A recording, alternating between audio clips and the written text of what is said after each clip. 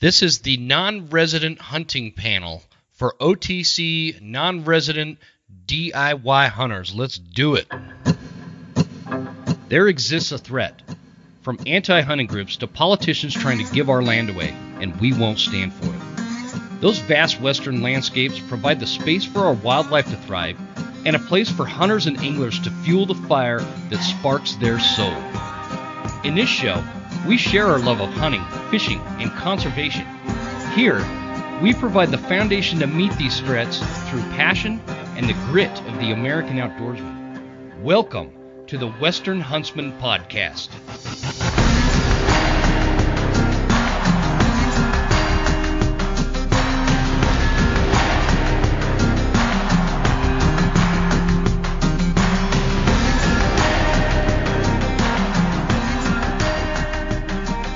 Ladies and gentlemen, welcome to episode number 70. This is Jim Huntsman, your host, and I'm coming at you from the Broken Tine studio right here in Hayden, Idaho.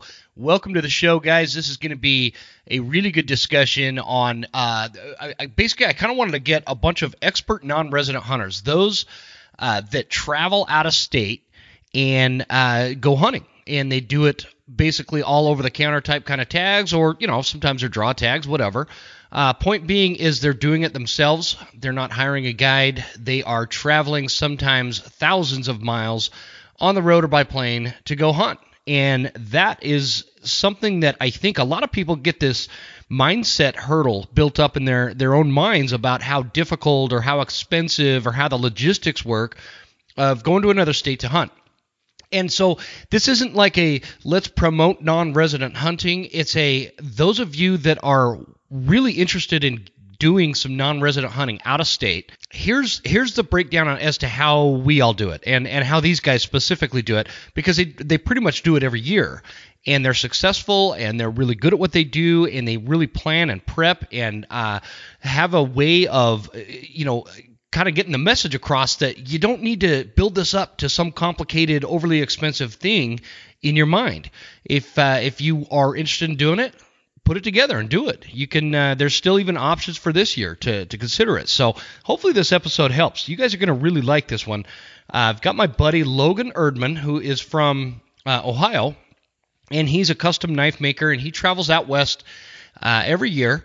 And whether he's going after mule deer or elk or whatever, he goes to Colorado a lot, and he comes up to Idaho a lot, all the way from Colorado, and he drives. Next on the list is Guy Duplantier.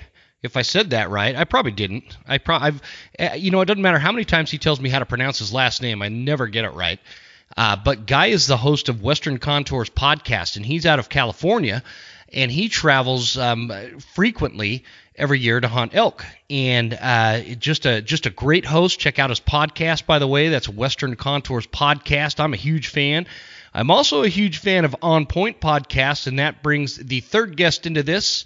And that is going to be with Garrett Weaver, and he does the On Point Podcast. A lot of really good perspective. If you guys heard an episode, I had Garrett on a couple weeks ago to talk about, the idea was we were supposed to spend a bunch of time talking about like woodsmanship, and instead we spent most of the time just talking about hunting in general. So it was a good conversation either way, so check that one out. All these guys have been on the show before, and they're great guys with a lot of great perspective, and it's super interesting to listen to how they kind of break down how they plan and prep and get all this together to do these out-of-state non-resident hunts. So I hope you guys enjoy it. This episode is brought to you by Phelps Game Calls. Phelps is the call of choice for the Western Huntsman. Guys, what I really like about Phelps Game Calls is the people. That's my favorite thing about Phelps Game Calls. Jason Phelps and Dirk Durham, these are just salt-of-the-earth kind of people. Jason took this company from nothing in his garage and has built it into one of the biggest brands in the hunting industry in a short time. It's just a quintessential American story, and they put out great products, American-made stuff, and it's effective, it works, and you can save 10% by using promo code Huntsman10 at checkout, and I'd encourage you to check it out.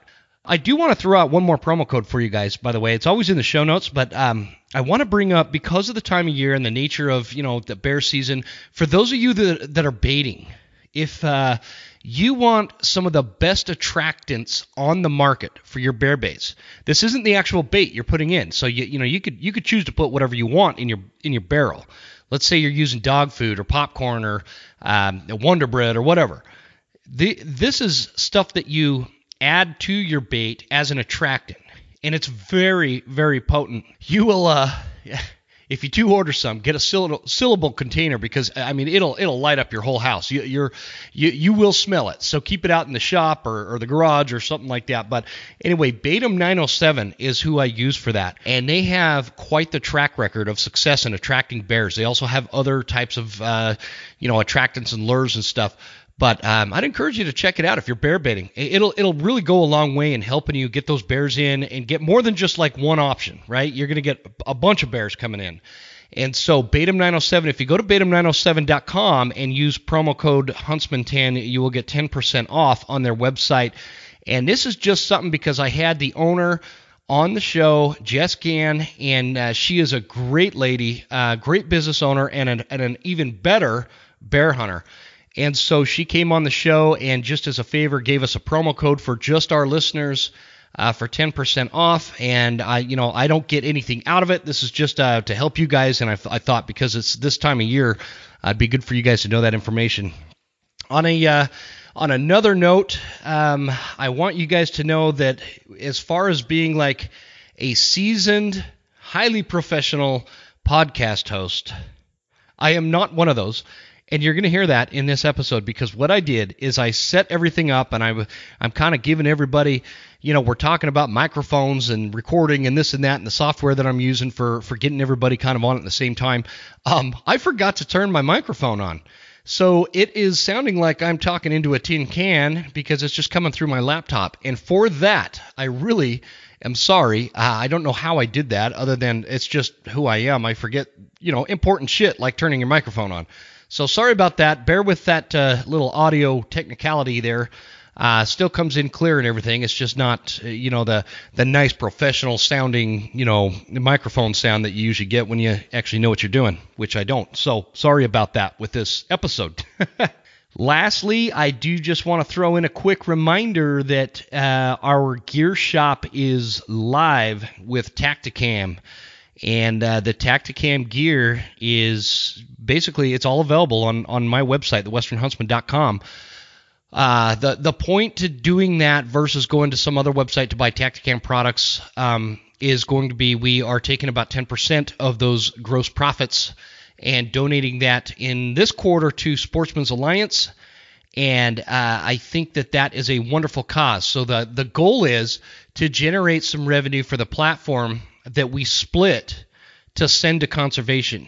And some of those conservation dollars are going to be going towards different organizations that I'm passionate about.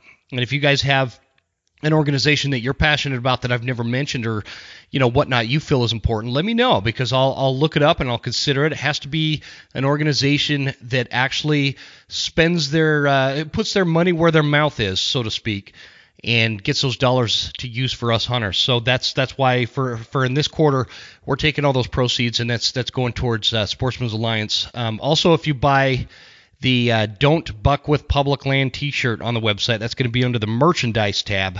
That as well has a 10% donation towards again, this quarter Sportsman's Alliance or whatever organization we're working on. Point being, this is not some temporary thing.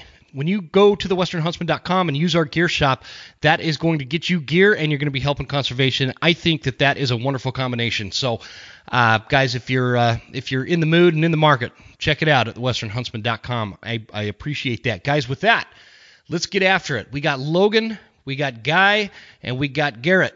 And this is a great conversation. You guys will get a lot out of it. Let me know what you think at Jim at thewesternhuntsman.com. And here we go. Let's roll.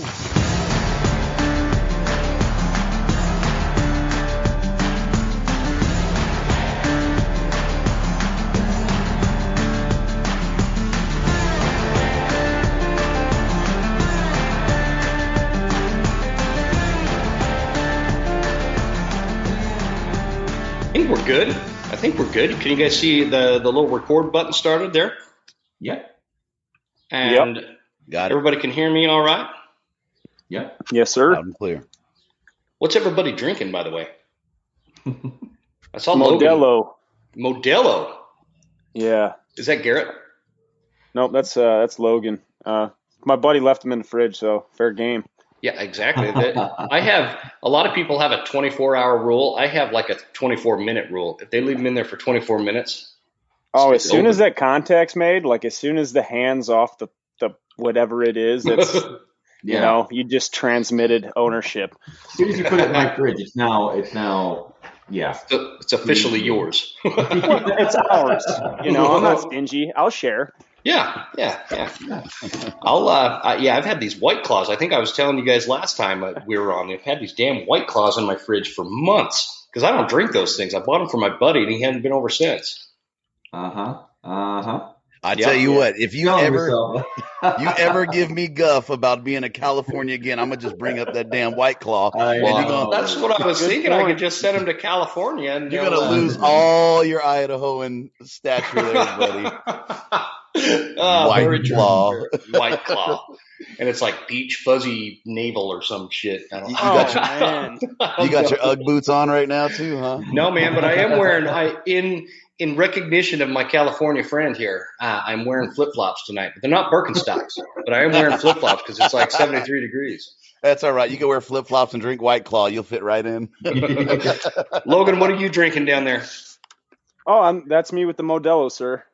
Okay. Oh, geez, man, I even clarified it and I still forgot. Too many White Claws. Too many White Claws. Oh, man. You guys are just nothing but trouble tonight, I can already tell. All right, guys, on the line tonight, this is going to be the non-resident hunt panel. And the idea with this conversation is we're going to get these guys that are super seasoned and experienced about or in terms of hunting out west and going to different states and being non-residents and all these different areas. And for any of you haters out there that think that this is a problematic discussion, just sit down and just be quiet because this conversation is important. We're all non-residents in 49 other states. And we all like to do it. And I think that one of the challenges with it is kind of the mental hurdle that comes out of the thought of traveling to other states and being a non-resident hunter, whether we're talking scouting or planning or the costs. And that's all the stuff that we're going to try to alleviate in terms of what many of you worry about when we're talking about non-residents. And as long as you're not coming to Idaho as a non-resident, we're good to go, right? So on the line, I've got from Ohio, Logan Erdman. He is a huge fan of coming out west. He comes out west for mule deer and elk. And what else do you come out west for, Logan? That's it so far. No wolves yet? No. Well, I always get a wolf tag when I'm in Idaho. I've been to Texas twice this year for hogs, so I go south also. I just like to bow hunt, really. But thanks for having me. It's great to be back on, Jim. Hey, I appreciate you coming on. And that's a good point. Just so everybody knows, everybody that's on the panel tonight has been on the Western Huntsman in the past. And I'm just going to go kind of in clockwise here. Over in, what did I call it last time, Garrett? The sunny city of Oregon or something like that? Roseburg, Oregon. We've got Garrett Weaver of the On Point Podcast joining us. Say hello, Garrett. How's it going, everybody? And then down below, from the rainy, foggy, bad weather state of liberal-infested California. Oh, who said that? The guy drinking White Claws and flip-flops. No, I am not drinking White Claws. Just so the audience knows, I'm drinking straight whiskey here. Oh, we'll tell them that. Straight. I just got to sip it, or I don't want to fall out of the chair here while we're doing it. I almost made me a mixed drink before this thing. I'm like, no, I don't want to be that guy. And no, Garrett, you should have been that guy, man. Last time I was a little tipsy when we got done recording. So heck yeah, I was drinking too. So Guy, say your last name, Guy. Duplantier. Duplantier.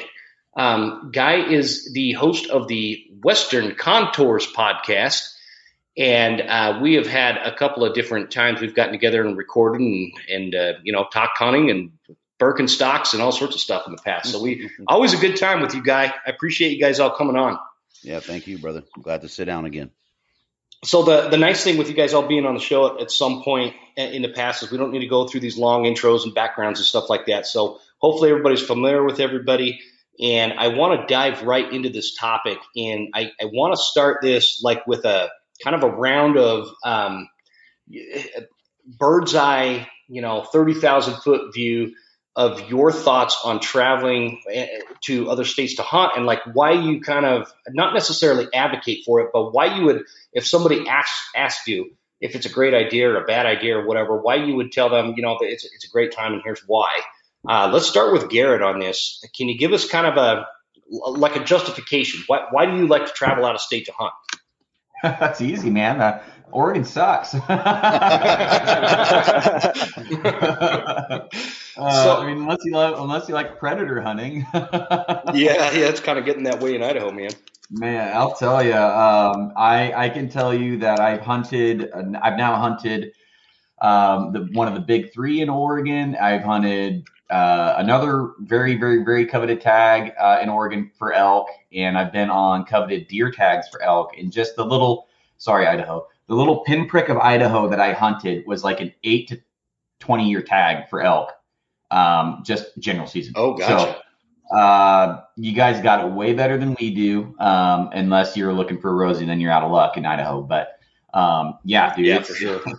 Oregon's got some good opportunities if you really do know where to look and what tags to put in for. But like I said, I mean, I got an 8 year preference point tag last year, and I struggled hard. And when I went over to Idaho just deer hunting, there was elk everywhere. I was like, what the heck? Like, and we saw plenty of deer. You mispronounced Wyoming. I've actually got the Wyoming regs right in front of me too, because I've been looking at Wyoming, and I think next year will be the year I pull the trigger on it. But I'm just building points in Wyoming right now. But me too. Yeah, I mean, Oregon's. I'm serious. If you like to predator hunt, Oregon is a fantastic state, and I would beg you to come over here and help kill some of our predators. So, are you talking like bear, mountain lion, wolves? What do you mean? Bears and mountain lion. Wolves probably are going to be. Who knows when they'll be legal to hunt here. The feds just gave I just got an email for the wolf update, which I subscribed to in Oregon. That I think Trump actually did something with the feds to where they had to give control to the wolf management to Oregon. Yeah, he delisted him. One of us kind of right before he left office there. Yeah, one of his party gets to the left. But so, I mean, that's a great step, in us being able to do what we want to do. But Oregon is extreme. Oregon's like Oregon, Washington, man. They're like a little brother and sister to California. I mean, we whatever they do, we follow suit very quickly. So, who knows if we'll ever be able to hunt them, but we do have a lot of bears and we have a lot of cougars. Probably actually double the population goal of cougars in Oregon. We have, I believe, over 7,000 cougars, for sure over 6,000. But back when I was a kid growing up, going to all the ODF and W meetings, the management goal was like 3,200. So, which should not have changed. So we have close to double or over double the amount of cougars that we need. Can you guys hound hunt cougars in Oregon? Back in '94, it was a horrible year for hunters across the United States, especially Oregon. We lost the right. It was a hound hunting ban. So now we have to pay, government agents to go out and hound hunt. So doesn't that make sense? So instead of generating revenue by selling mountain lion hound hunting tags, the state takes taxpayer dollars to pay professional hunters to go in at a great cost, and the management goals are still not being met. Not even close. And then also on top of that, now I don't know how deep you want to get into this. Now we have quotas per area. So, like for example, if we kill, let's say 200 cougars, this isn't the number, 200 cougars in Douglas County, then that's it. That's it for Douglas County. We can't kill any more there, even though we have way too many. It's just really silly. Silly. So, it's tough, but guys are out there actually starting to become. So there's a handful of guys becoming quite successful at calling in cougars, hunting them in the winter, just literally walking them down without hounds, just walking them down. And kudos to those guys. Those guys are savages that are doing that. But Yeah, that's why I started hunting out of state, man. I just started getting tired of Oregon's lack of opportunity and quality. Gotcha. Well, and that's a pretty easy justification. So yeah. You just want more opportunity outside of Oregon, and that's why. And what all states have you hunted? I've hunted Alabama and California, and not a state, Africa. I've been way out of state, and then I've those are the only states I've hunted, or in Idaho, and Idaho. In Idaho, yep. And I've got Hawaii and Alaska and Wyoming in my crosshairs right now.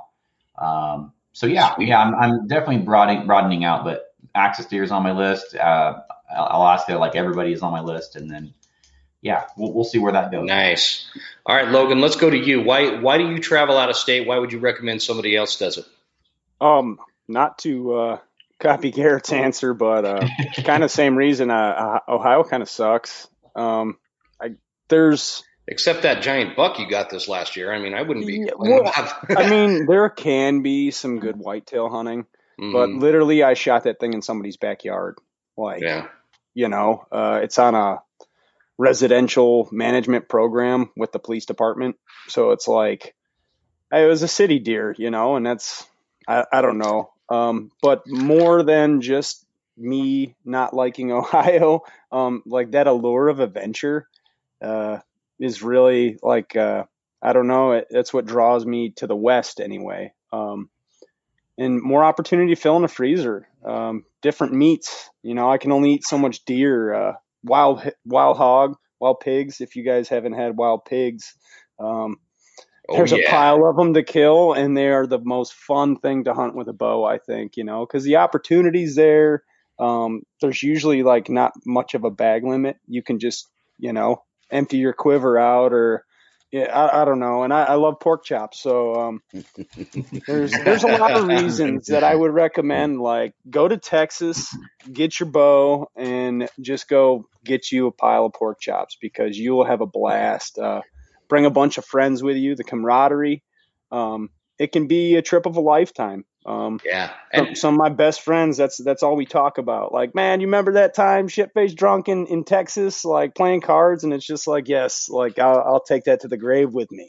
So, what does a non-resident tag to hunt hogs in Texas cost?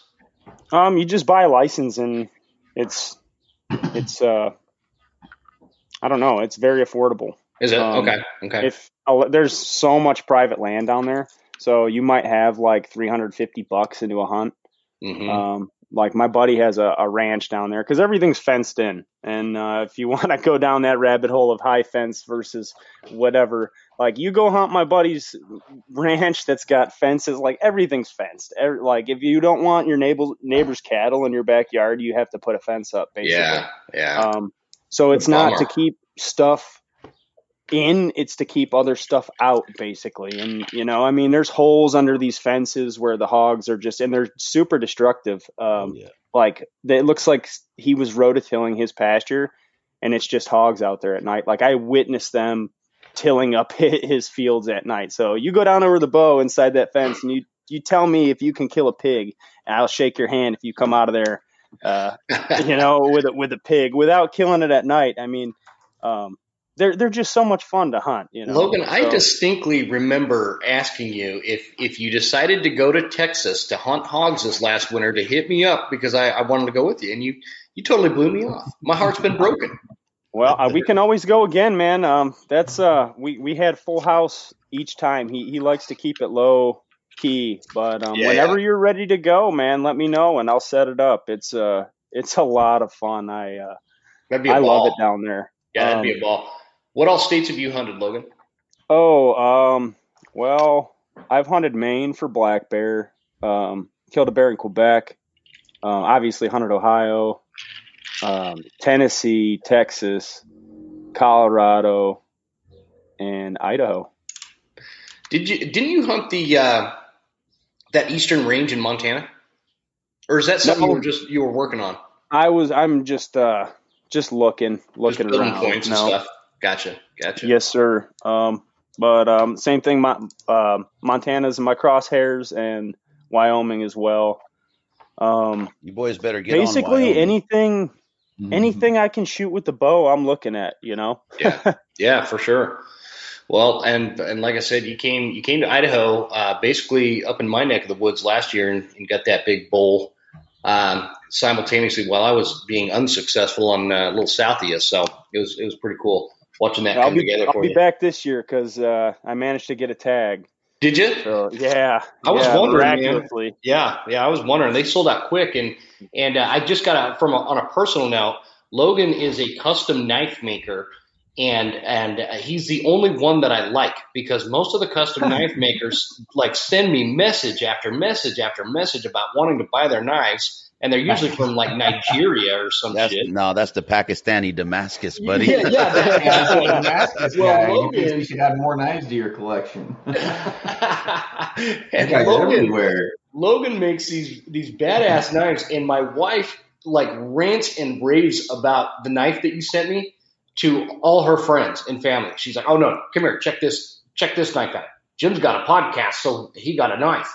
And she just goes on and on. She'll like demonstrate it like she's doing an infomercial on cutting a tomato or something. It's pretty cool, man. So I appreciate that knife. I wanted to throw that out there. But let's move on to Guy. Guy, where all have you hunted and why do you advocate for it? Out of state. Texas, Colorado, Wyoming, Colorado again, and Arizona. Man, I have to, right? If I want to chase the mighty wapiti, dude, I got to get out of California. We have all three species. One of them is endemic to California, and that's the tool elk. But it's a once in a lifetime unless you're going to go blow, 15, 16 points on a cow tag, which isn't happening. I've been a max point holder in California for 2 years now. I probably got another 4 to 5 to go. And, if I want to chase elk, man, I got to get the hell out of California. We have great opportunities on just about everything else. Logan's talking about pig. I mean, in my opinion, we have, we're probably number 2 in terms of, pig hunting. In the States, we have great blacktail hunts, and mule deer have been on the uptick in the last few years, in my opinion. But yeah, man, to chase elk, I gotta bounce out of state, man. Are you doing spring bear down there in California? Is that another effing California joke, buddy? No. I was just curious. After maybe you like probably went and played golf with Senator Wiener in San Francisco.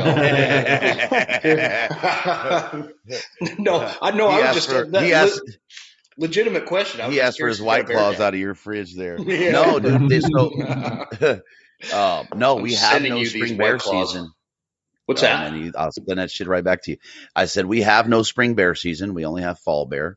Oh, that's right. I knew that. Yeah, we never make our quota, but yet they won't extend that season or give us a second season on them. Just because it's the beautiful state of Peter Republic. That carries more weight than science and data from Department of Fish and Game, man. So, yeah. Do you being in your shoes, Guy, down there? I mean, you're like this, well-known Western hunter that lives in California and got this great podcast, and it's like, it's a huge focal point of your life, hunting. Do you get nervous about the future of California and being a resident there and kind of meshing that with your hunting lifestyle? Honestly, I get nervous looking at any place right now in terms of the future of hunting and what we're up against. Good point. I've never felt like it was something that I was going to have to fight for us, for our generation, and we say that quite often, right? We want to preserve this for future generations. And this is the first time in my hunting career in my life that I felt like we got to fight for it right now, man. I think it's at risk across the board. If you look at everything that we've seen since, January 1 this year, the onslaught has been phenomenal, man. It's like blitzkrieg from them. God, man, it's been crazy. It's been just like, and not just California. I mean, it's just been everywhere, trapping bans in New Mexico. The reducing resident or non-resident tags in Montana for the outfitters. And I mean, I can just go on and on and on. It's been a wild winter, man. I feel like maybe the politicians had too much COVID-19 and got bored or something and came up with all this bullshit. But I think that the folks that are proponents to ban our lifestyle and take away hunting, they knew what they were getting when this gentleman, loosely, was, so-called elected to office. They knew, this was the time to attack it full board and go after it and see what'll stick. And that's exactly what they're doing. They're trying to wear us down, man. Death by 1,000 cuts. Yeah, for sure. I feel for you, man. And I agree with the sentiment of that we all as hunters, whether you're on this hunting panel or you're somebody listening to this show, it doesn't matter. We all do need to be awake and I don't mean woke. I mean, you need to be awake to the current situation and just understand that hunting the way as we know it is under attack. There are threats from multiple different fronts against organizations that are well funded and well organized and well united. And, we can go down that hole and we usually do on this show every time. So I'll try to keep us off that. Let's get back to the non-resident topic, I guess, huh? Cause I'll go off on a rant. It's almost important. If you think about it, Jim, it's almost important to that conversation, right? Because a lot of why we fall victim, if you will, to those onslaughts is because we're so divided as a demographic. Hey, you were just talking the same mess, right? Stay out of Idaho, go to Wyoming, whatever. Yeah. We say that as, as fun banter, but there's some truth to that, man. And people get vicious with that. I mean, I say it jokingly and but people they take that to like the next level. And what they don't understand is anti-hunting organizations, they pick up on that. They know. So they exploit one of those sides or one of the other sides. And that's what we have to pay attention to. It's not like, we're all just holding hands like a bunch of these anti-hunting organizations and singing the same Kumbaya song around the fire. We all have these major divisions that are, and I think Garrett and I talked about this on the last time we were on, and he made a really good point. Garrett, where like if you think about it, if you were an anti-hunter personally, you'd have a pretty good strategy to go about this, and that is exploit the divisions amongst hunters. What do you guys think? They're doing it. Look at the trapping. Look at the trapping bans, right? And as sportsmen, we should be getting behind the trappers. Again, a death by 1,000 cuts. If they can affect the trapping, that's just a rung in the ladder, so to speak. So it's not. They're doing exactly that. Yeah, so true. And you guys in Oregon, Garrett, you guys deal with a lot of that too, because as much as I give Guy a hard time about California, the stuff's in all the Western states. This stuff is all in the Western states, for sure. Yeah, I mean they've come after Oregon before, and like I said, '94 they succeeded. They took the best tool away from us in order to manage our predator populations. And if you see the charts when that happened, and then what happened to the deer and elk populations after that, it's not coincidence. Yeah, super interesting. Logan, a question, because you're kind of in that Midwest, over in Ohio. Is that considered Midwest? I don't even know. That's what they call it. I don't call it that. I think it's more east. East. When I think Midwest, I think like Iowa. Yeah, Nebraska. me too. Yeah, because when I was I had to go to Cleveland for this work thing for like 3 weeks one time, and I rented a car and went fishing in New York, upstate New York. So I feel like it's more eastern, but I don't know how people living there kind of compartmentalize that. But the question I have for you is, what is it like there in terms of culturally? Pro-hunting, anti-hunting movements and organizations and legislation. Is there like kind of a take or a feel you get from being in the Midwest or whatever we want to classify it as?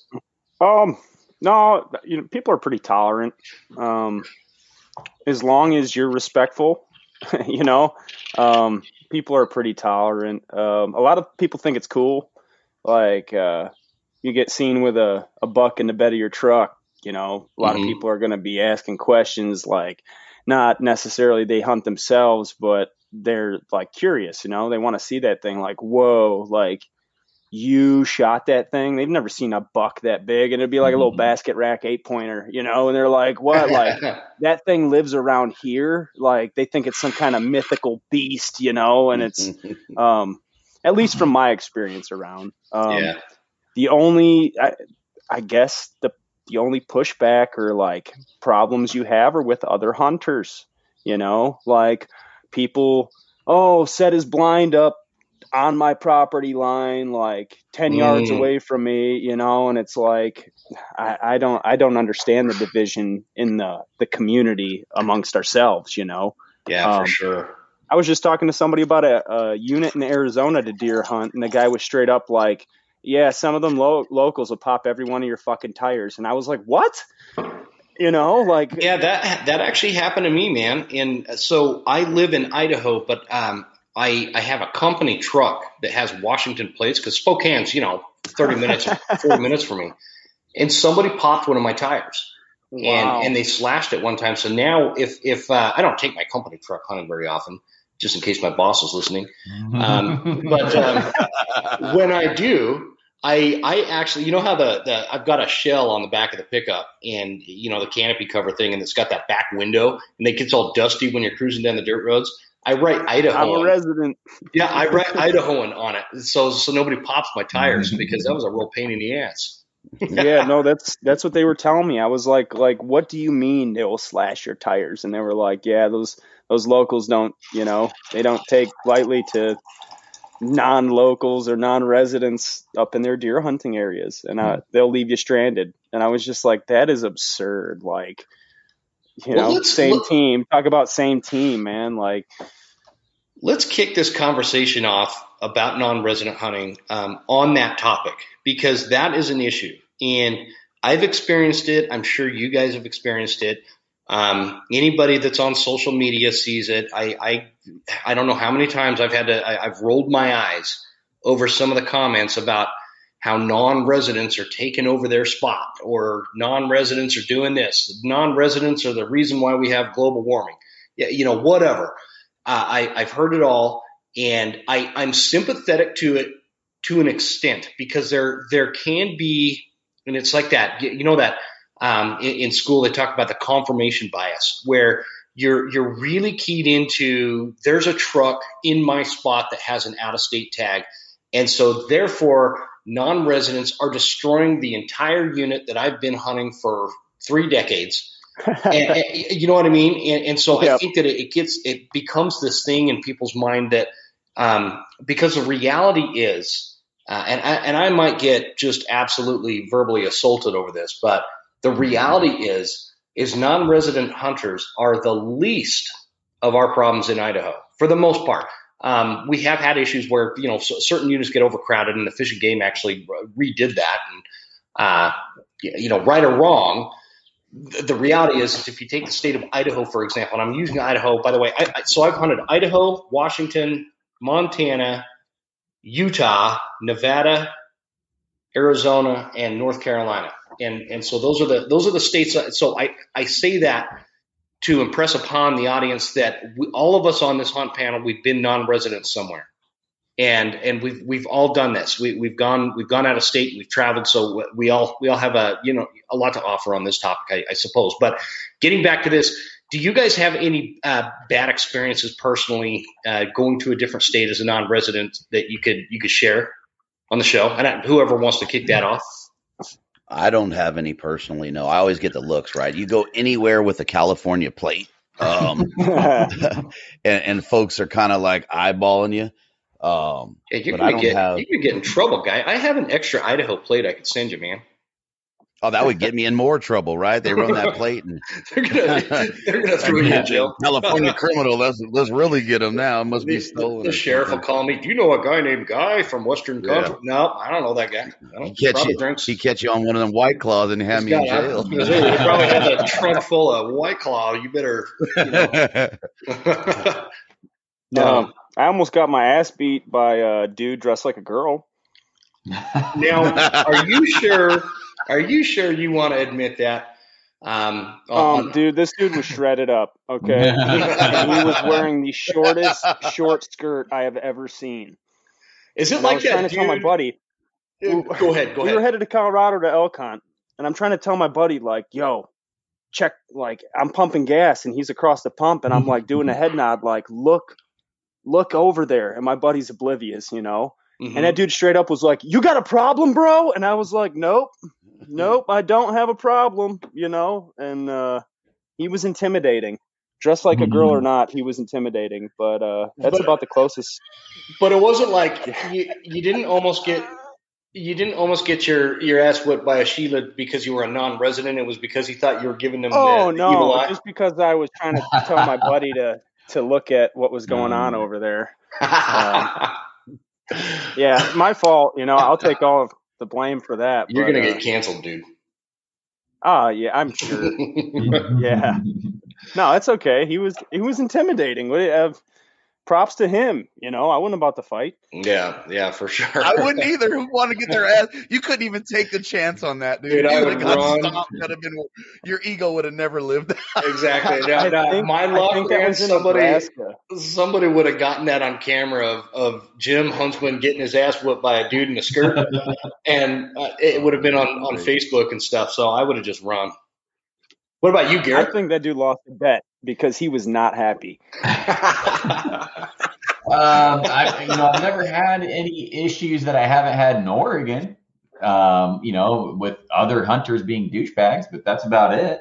I've never had anybody call me out for having the wrong license plate or anything. So yeah, that's good. But I know that there's plenty of stories out there where, Corey Jacobson was hunting Oregon and somebody said, they saw his license plate and left a message on his windshield saying, go back to where you came from. Oh, yeah, I heard about that. Yeah, this is for residents only. Those guys are out there, man. And those guys are probably, not very successful hunters. And they're looking for any excuse or any edge that they can get. And if that's scaring off, I'm not ever going to blame, unless you literally walk in on a bull and you're like, hey, what's up, dude? I'm going to crash your party. I'm not going to blame somebody for me not being successful, my mind doesn't work like that. So, I have had plenty of opportunities that have been busted by other guys directly or indirectly on purpose. Yes. Both. But, if you're writing that message on somebody else's windshield, or you're popping valve stems, which is around here is what guys would do, or they'll slash your tires. Or they'll just pull your truck off the freaking road with a winch so they can get around you. That's happened a few times. But if you're that guy, then you probably need some soul searching. I'm like, why am I doing this? Is it because I'm such a crappy hunter that I need to do this? Like, I just don't even understand where that thought process comes from. But I think that has more to say about them than it does about the out-of-stater. Yeah, that's a great point, man. And I think one thing that I've noticed with the whole thing that I want people to understand that it doesn't matter if you're hunting in state or if you're hunting out of state as a non-resident, there is going to be a certain percentage of people that are just assholes for the sake of being assholes, whether they were hunters or not. They're just assholes, right? There's no getting around that. But to your point that you were making, I think that it's also, hunting is a very emotional thing. It's an attachment to like our soul, and we want to get out there. We want the success. It's been compounded by social media and the stress of having to not having something to post to get a bunch of likes and getting caught up in all of that. There's something highly emotional about hunting, and I think that like when somebody's not successful, instead of taking the time to kind of look in the mirror and say, okay, why didn't I notch a tag this year? Did I not go far enough? Did I not plan well enough? Did I not scout well enough? Did I do this? Did I do that? No, instead, it's a lot easier to sit there and be like, okay, I didn't get an elk because the wolves were everywhere. The wolves are they're bloodthirsty. They're killing everything in sight. They're spitting ass, dead carcasses everywhere, right? And I'm not saying that there is not a problem with wolves in the state of Idaho. I'm a huge proponent for reducing wolf numbers, but I don't use it as an excuse because I know when a wolf is in the area and I move to the next drainage. Same thing with non-residents. Because non-residents might be in your area, with the exception. Now, again, I always have to throw out a disclaimer that there are particular units in every Western state that have a higher ratio of non-residents that come in, and it's a little bit they do get overrun, and I will be the first to admit that. But as a resident, you should have the opportunity to choose other units because you should know where those units are that get overrun by non-residents. So that's kind of your fault. And so I'm just saying this from the perspective of, I know it's emotional. I know that this is a big deal to us. Hunting season comes around, depending on the species once a year, and it's we build it up in our mind all year. And when you don't tag out, it's super easy and very tempting to start pointing your finger at non-residents, that people that you think because you are a resident, you have some kind of ownership over, a piece of public land or something. And I've been guilty of that as well. But I'm hoping that somebody out there listening to this will kind of take this message and really think about, am I using non-residents and all the other excuses out there in the world as an excuse as to why I didn't tag out, or did I really screw up? Did I do something? Did I not prep enough? Was I not in good enough shape to get up that mountain? Jim, Randy Newberg actually talked about that with Corey Jacobson, an Elk Talk podcast. I believe it's episode 62, crowding residents and non-residents.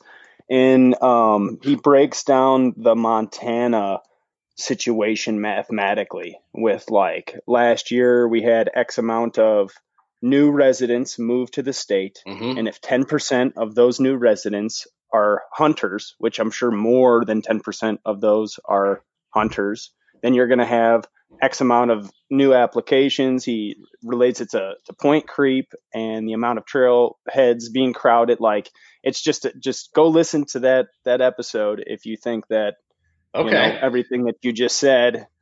I've been wondering. He backs it up mathematically. You can't argue with the math. What the hell's Randy Newberg been, man? I haven't seen some of his podcasts getting released lately. I gotta hit him up here. But on a total side note here, I just figured out why. So I'm sitting here, we're recording, and I'm sweating like a one-legged IHOP waitress. And I'm like, why in the hell am I sweating like that? And my freaking heater is on full blast behind me. Let me turn this off. Gosh, it's like 75 degrees today, and I've got the heater on full blast. Okay. Jim, so you said something in there, man, and I have to say something about it, right? You said you were talking about outside pressures and wanting to post something on social media. If that's the reason that you're in the woods chasing whatever it is, you're in the woods for the wrong flipping reason, man. Totally right? True, You're looking for that validation from social flipping media, you've got it effed up. You've got your priorities. Let's not even pull punches on that BS. Mm-hmm. Yeah, that's a great point, guy. Yeah, totally. It all boils down to the basic premise that as hunters, we all got to remember, this is like the thing that I always try to say. We've all got the same end game and goal in mind. We want full freezers. We want the wild adventure, and we want those memories. And those are the same goals. Every hunter has them, with the exception of some of the folks that are just this like the hedge fund managers that go shoot something as a trophy for their office. That differs. I get that. But the most common hunter, the folks like us, we all have the same goal and objective. And so I think everybody, I wish we could all calm down. I know that's a tall order. So I emptied out my Nalgene bottle for two guys packing out a bunch of bear meat on just miles deep in a trailhead in Colorado. It was like midnight. You think they cared right then and there what state I was from? No, they were just thankful for the help, right? Right. A couple mornings previous to that, they might have been bitching about me parked there, like Ohio plates, huh? But you never know who might be helping you out. So we're all same team. Exactly, exactly. And we could go on for 2 hours on this particular subject, but I love talking. Guy, you and I see a lot eye to eye in terms of that topic, so we can just keep going. I'm pulling my notes back up here. You just said something, Logan. Seeing your Ohio plates, And that leads me to the question, when you guys go out of state, with the exception of you, Garrett, when you went to like Africa and you're planning on going to Hawaii and stuff, do you guys recommend driving or flying? Who wants to start with that? I drive everywhere. I'm a driver. I'm a flyer. Garrett, you're a flyer. I like time machines. That's what an airplane is to me, is a time machine. Yeah. So let's talk about the pros and cons. I'm a driver as well. Only just because I think we even talked about this, Garrett. I have a thing for being on the road. I like being on the road and seeing everything on the road. But man, it does suck up a lot of time. So let's start with you, Garrett. Kind of talk about why you fly and what some of the logistics are with that. So, I'm going to throw this out here. I drive to Idaho when it makes sense. And if I was going to go to Wyoming and stuff, it would depend on who I'm hunting with. If there's any way for me to get out of driving, I'm getting out of driving and I'm flying, period. But So when I went to Alabama, Brian picked me up, didn't need a truck. Went to Idaho, I had to drive, and it didn't make sense to buy a plane ticket and rent a truck and take it off road. And, just logistically, you're going to need to know how bad the roads are, where you're going, time of year, how much is the cost? Does it actually make sense to fly?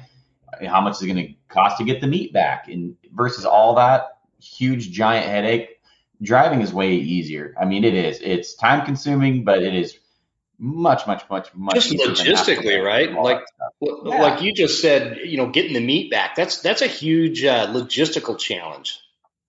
Yeah, honestly, I've never even had to. I say this, I've never had to worry about it because the animals, the deer that I shot in Alabama were donated, and so I didn't have anything to take back there. And then Idaho, I basically ate my tag both times I went. And so, but I would have just put that in a cooler and drove back. And when you go to like Hawaii, you can get totes, styrofoam totes or coolers, and you have to ship it back as baggage and stuff. And so, there's ways to do it, but if you're looking to make it the easiest on yourself, just drive. I mean, that's honestly the best way.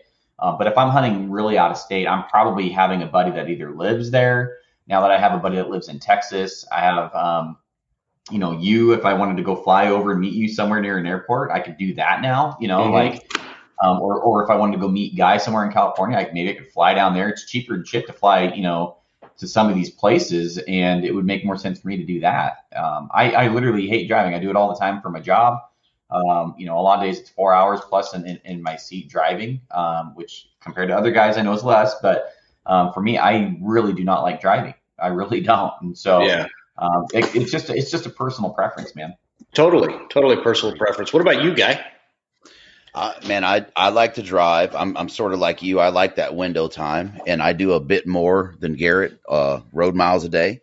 and it's Southern California traffic. But for me, I don't want to run the risk. You send your bow or your rifle through, check, and you land, and then that bow or rifle is not there with you. Your hunt's ruined until it gets there. But I really, for me, I really like the freedom and the flexibility, right? If we're getting our butts stomped and I want to extend that hunt, I can extend that hunt, and then time off of work. I've made that a non-issue for me in September. So what do you mean by that, Guy? What do you do for a day job? I'm a heavy civil superintendent, so I do heavy civil construction, man. Gotcha. So like big highways and bridges and stuff? Yeah, highways, bridges, airfields, dam stuff. Sweet. And I've committed to myself to work as little as possible in September and, chase the passion. And we're in control of that destiny. And I don't want to use somebody else's saying, but we only have so many Septembers. That's true as hell, especially when you hit that 40 plus mark. So shut up, that's where Guy. I'm at, man. I'm just saying, man, it's the truth, right? We're in control of that. We can choose to do it or we could choose not to do it. So I'm choosing to do it. And, I save all the days I can for September, man. You know what? My wife and I are, we don't watch a lot of TV, but sometimes we do get into like a show. And we're watching this show. Have you guys ever seen The Americans? On Netflix, like the Russian spies that are living in DC.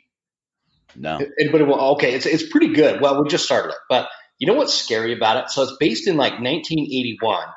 I'm like a toddler in 1981.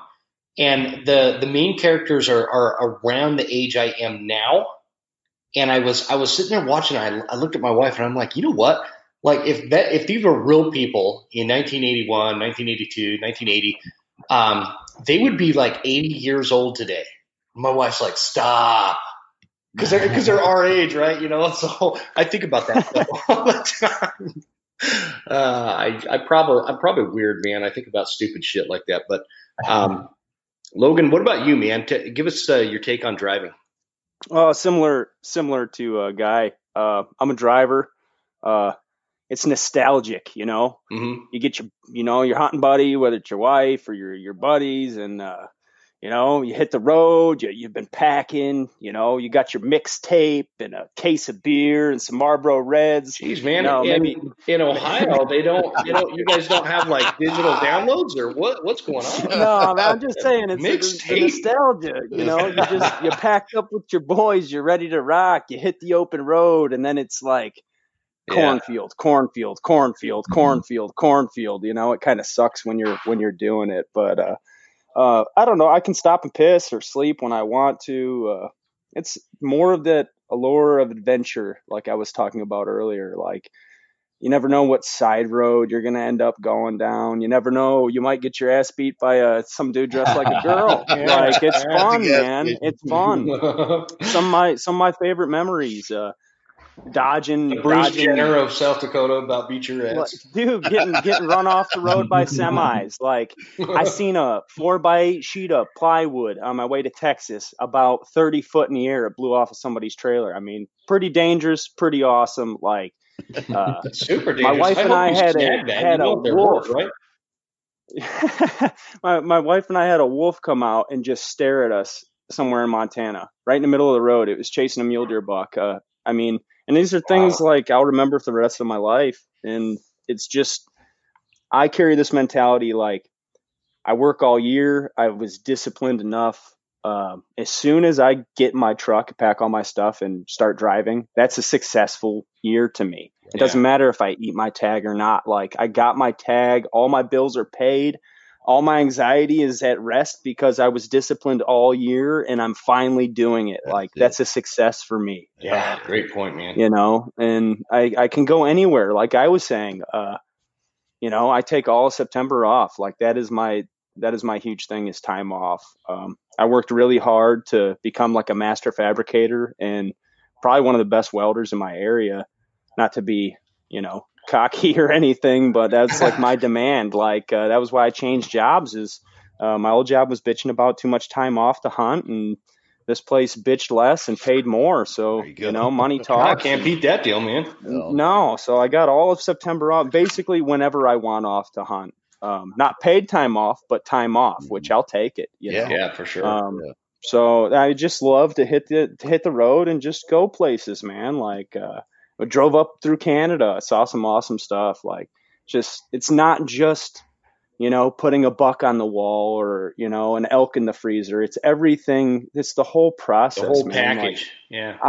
Every day I'm either shooting my bow or studying up on gear or eScouting or, working on my truck. Like, maintenance, it's all a part of the lifestyle. It's not just, to me anyway, it's not just about likes, like we were talking about earlier, like, oh, I'm gonna go out and backcountry hunt for Instagram. Like, to hell with that. Like, this is my lifestyle, man. Like, mule deer, big high country mule deer. Like, I eat, sleep, and breathe mule deer. Big elk, like, not even big elk, any elk, man, any mule deer, any mountain. Like, I want to go see it. I want to feel like I'm the first person that's ever been up here, which I know is bullshit. I think you were talking about that the other day, Jim. Oh, yeah, I talk about that all the time. These backcountry basins, and you're just like, damn, like, imagine being a native in here. I don't know. Like, it's my whole lifestyle. I've structured my whole life around hunting. Mm-hmm. So, that's all what you were saying. Part of the package. This is a package deal. When hunting is as important as it is to the guys on this panel. You nailed it, dude. I mean, this is not like we wake up to hunting in October for a week and then we shut it back down and kind of put it to bed. It's always there. And that's the kind of hunter that you are. Like, like we go out to my granddad's place in PA for rifle season every year. But other than that, like, we don't really, we're not biology nerds, like, nerding out on whitetail behavior or anything like that. That's fine. We're all the same team, like we were talking about earlier. And I have that's fine if you're just a 1 weeker. Yeah, no, totally. The main thing is we stick together and we have respect, like I'm not better than you because I'm a backcountry hunter. I don't think you're less than me because you're just a weekend warrior or whatever the case may be. Exactly. To me, we need to stick together. I mean, shit, that's really what we all are, is weekend warriors, unless, you're getting paid to pursue it. 99% of us are weekend warriors, and some of us just plan for a longer weekend all year. September is my weekend, brother. Yeah, buddy. Pretty much. Pardon the interruption, but we got to talk about the show sponsors because they're the ones that make this show possible.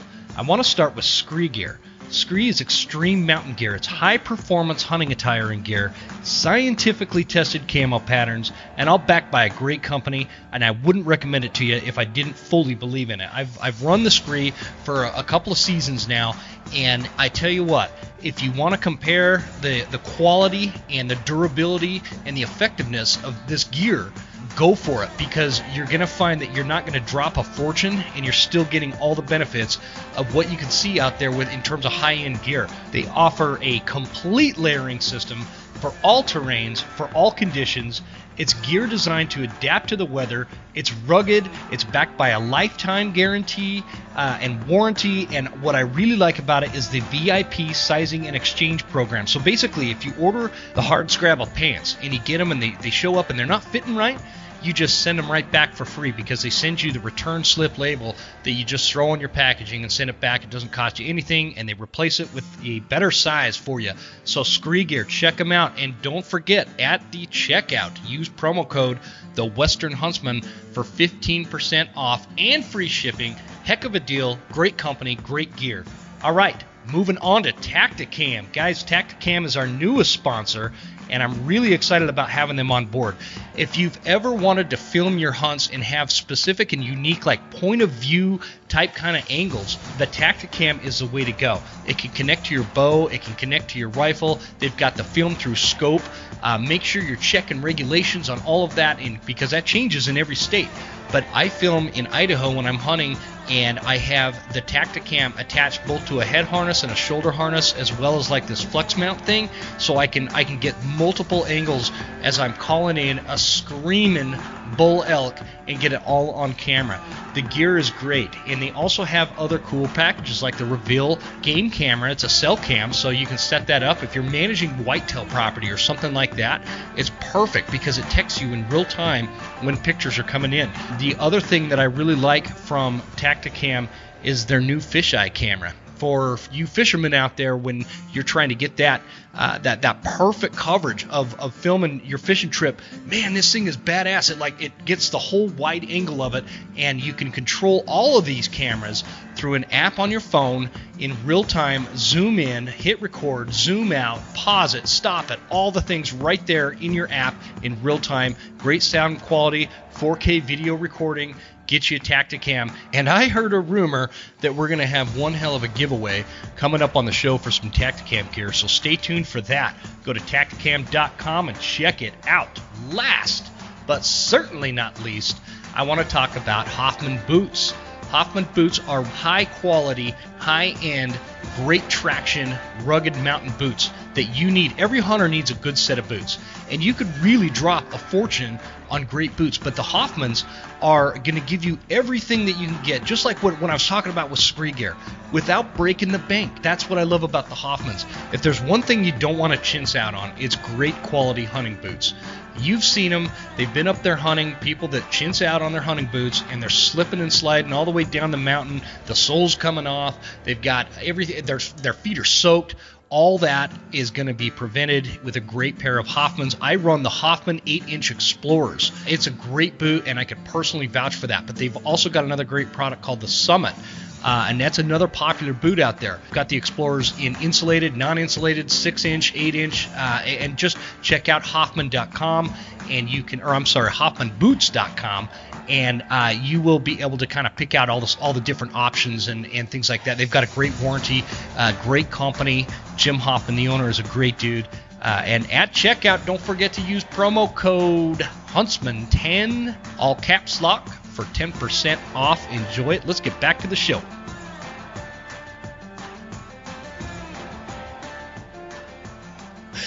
Can we talk about we talked. Garrett was kind of talking about some of the logistics of flying and all that kind of stuff. What about with driving? How do you guys plan that when you're going? We're not talking about you're just going to your neighboring state or up the road or something. We're talking about multi-states. You guys are on the road. How do you plan that out? How do you try to keep the cost down in terms of, because I think of you, Logan, where it's like, man, you're coming from Ohio on the road. How many hotel bills is that? How much gas is that? How many times did you have to stop at a restaurant or buy food, or how do you work that out coming that far? Make sense? Yeah. Me, I don't know if I'm a good example of that because I'm like a freak. Last year when I drove to Colorado, I left at like 5:30 Ohio time. In Ohio time, I was in Colorado by midnight. Not like Denver. But I'm pissing in bottles, man. You know what I mean? I only stopped. How many speeding tickets did you get? Well, I got one in Arkansas last year and one in Montana last year, but I'm good this year. Sweet. No, and speeding tickets, that's a real thing. You have to watch construction zones because, that cop in Arkansas cut somebody off to write me a ticket. Jeez, man. Yeah, that out of state thing, man. Yeah. The cops will get you because they know you're not going to show up in court. So don't speed. But I'll live off a bag of beef jerky and piss in a bottle and only stop for gas and sleep when I'm tired. Basically, I try to pack my cab with as much little things around that I can, and that be able to fit my coolers in the cab and keep the bed wide open. And I just sleep in the bed. I got a cap on my truck, and I'll just sleep at a rest stop and just crawl in the bed of my truck. I'm thinking about getting a van, like one of them high top vans, like a Sprinter van or something like that, and just kind of van life in it. Dude, have you ever priced one of those Sprinter vans out? Because you'll think again. Ford makes an all-wheel drive one I've been looking at. Oh, gotcha. I'm not a big Ford guy, but I guess they're like anybody can work on them type deal. It's not like a Mercedes. Yeah. So we'll see. I'm just looking into it because the van life would be sweet. You could get like one of those decked out things where you could put your coolers under and then have a bed to sleep on. Yep. So there's all sorts of. I love seeing when people kind of post that. I know we were ragging on social media, but sometimes it's kind of fun to see how people set up their rigs when they're traveling across state or when they're spending a lot of time on the road to hunt and fish and whatnot. Guy, what about you? Do you have a take on kind of the logistics of driving and hotels and costs and fuel and restaurants and all that kind of stuff? So for both Colorado and Wyoming, you're talking an 18 and then one's a 22-hour drive. Bro, I drive straight through. I'll stop to stretch the legs. But last year drove out with the buddies and, it was, 17 and a half hours and, they were there 10 days. I flew the wife into Montrose, drove down the mountain, picked her up, hunted for 6 days with her, drove home, dropped her off. The winds were really bad. I had, contact on the mountain, stayed home 2 days, and then I drove back. And each time that I made the drive, I drove straight through, man. Nice. I can do about the 18-hour mark, and I'm fine. And then after that 18-hour mark, I'm like, okay, am I going to keep driving, or am I going to pull over, catch a couple hours of sleep? On my way home last year, I think I slept for like 45 minutes. After driving it 4 or 5 times, I was feeling it. And then, 23 days on the mountain, it beat me pretty good. Yeah. But in terms of the logistics, I haven't got to the point where I can't drive it straight through. You're so, especially going, right? You're so ramped up. And if you have somebody in the vehicle with you, man, the music's blaring, the windows are open. You're pounding whatever energy drink, you want. And for me, I'm packing Copenhagen left and right. So Copenhagen, that'll do it, man. So we're just rolling, man. It's like, I got to piss real quick. You jump off, take a piss, jump back in and go. And then I don't have, the last few years I haven't had to worry about speeding tickets because I was driving my Jeep and them things don't.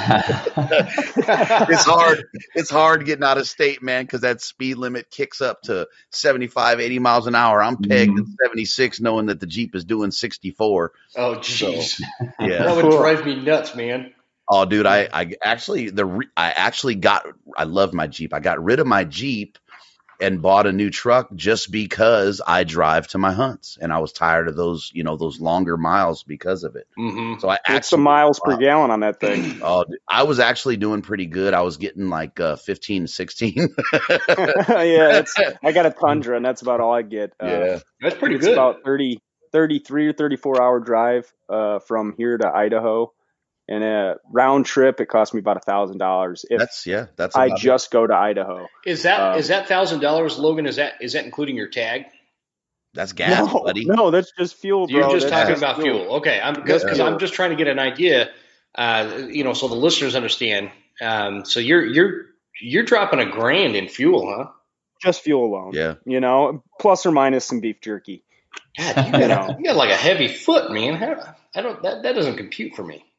It's that Tundra, man. Yeah, it's what you're driving. Big old V8. And, once you get in the mountains and driving around when you're getting there, trailhead to trailhead or whatever the case may be, however your style of hunting, I plan for $1,200 in fuel, and if I come home with $100 in my pocket, I'm happy. It's just traveling expenses. That extra can of Copenhagen or that extra Monster, Red Bull, or whatever it is.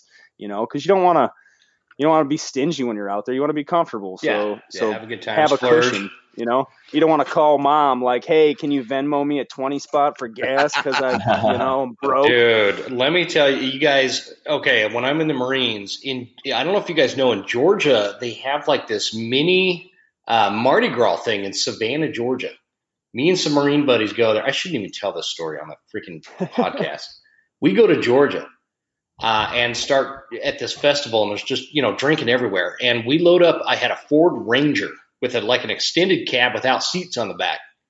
And guess where we woke up? We wake up in Daytona Beach, Florida. And we didn't know we were there. We thought we were still in Savannah. And the only reason we knew is because we were parked kind of by this beach parking area. And there's a billboard that says, Daytona Beach favorite Denny's restaurant or something right here. And so we go to the Denny's restaurant, and sure enough, we're in Daytona Beach, Florida, and we're all broke. And I had to call my mom, and I'm like, hey, I'm like 21 years old maybe. I'm like, hey, so we're sitting in a Denny's in Daytona Beach, Florida. Not totally sure how we got here, but can you maybe Western Union us some money? This is before Venmo and whatever. I might cut that story out. That's a little extreme. What do you guys think? Oh man, see, that's traveling. That's nostalgic. You remember that with your buddies for life, man. That's awesome. We were a little out of control back then, but Garrett, let's come to you, and can you kind of explain your process when you get a tag out of state and you're planning on going? What's your planning and scouting method? How do you kind of determine where you're going, and how do you kind of take care of the scouting aspect of it? Walk us through that process.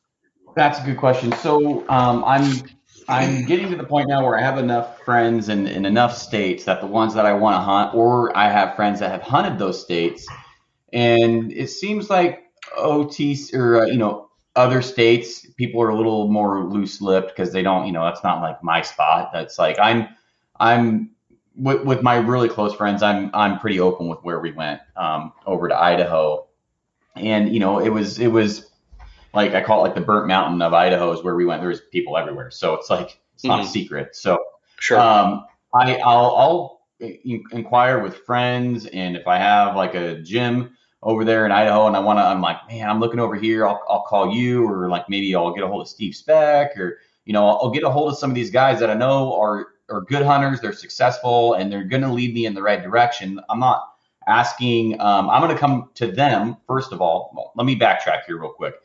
I'm coming to them with questions on areas that I've scouted on onX, and I'm doing the homework before I call them, and then I'm having them either validate it or I'm having them say, yeah, I wouldn't do that. And that way you're not relying on them to provide you a spot or an opportunity, and you feel like you earned that spot, right? Like, if I'm just calling you and saying, hey man, I need a couple honey holes. I really need a kill bull. Can you tell me where to go? Or how's that conversation to go, saying, hey, I'm looking at this area over in the Sawtooth unit, blah, blah, blah, blah. I'm looking at camping here and hunting here. What can you tell me? Do you know anything about that area? And then you can be like, oh yeah, that area freaking sucks. Don't go over there. Yeah. Wolves crashed it. It's like the Lalo. I mean, don't. So that's where how I would start is I'd start on onX. I'm making phone calls to biologists. I talked to a biologist when I went over there for the first year. And she spilled the beans, told me elevation, weather. If the weather does this is where they're going to be. Here's an area that I'd focus on. I told her how I wanted to hunt and get away from people. She gave me areas with gates that are walk-in only. Because Idaho has walk-in only. It has ATV friendly, horses friendly, all of the above. And I just wanted to go with my feet somewhere where I could get away from people. Yeah. And she really gave me a general area, but I also came to her with a general area. And then out inside that general area, she gave me specifics. And then she also, I was asking her feed, and I asked her feed and how high are these elk and deer coming from if they get pushed from weather. So you have to ask good questions to get good answers. And you just can't expect them to spill the beans to you without having done a little bit of homework on yourself. And so Go Hunt is fantastic. I like Go Hunt. I use it all the time, especially when I'm figuring out draw odds. And you'll get guys on there that are it's like its own little community that actually does help each other out. Yeah. So they're not to Go Hunt. They're not at each other. So you don't get on Facebook and be like, hey, not looking for your honey hole. But yeah, I'm not one of those guys. and then get torn up. That would be interesting to see Garrett do that. I wonder if there would be a different response, right? No, I can tell you the answer, guy, because I did that for local.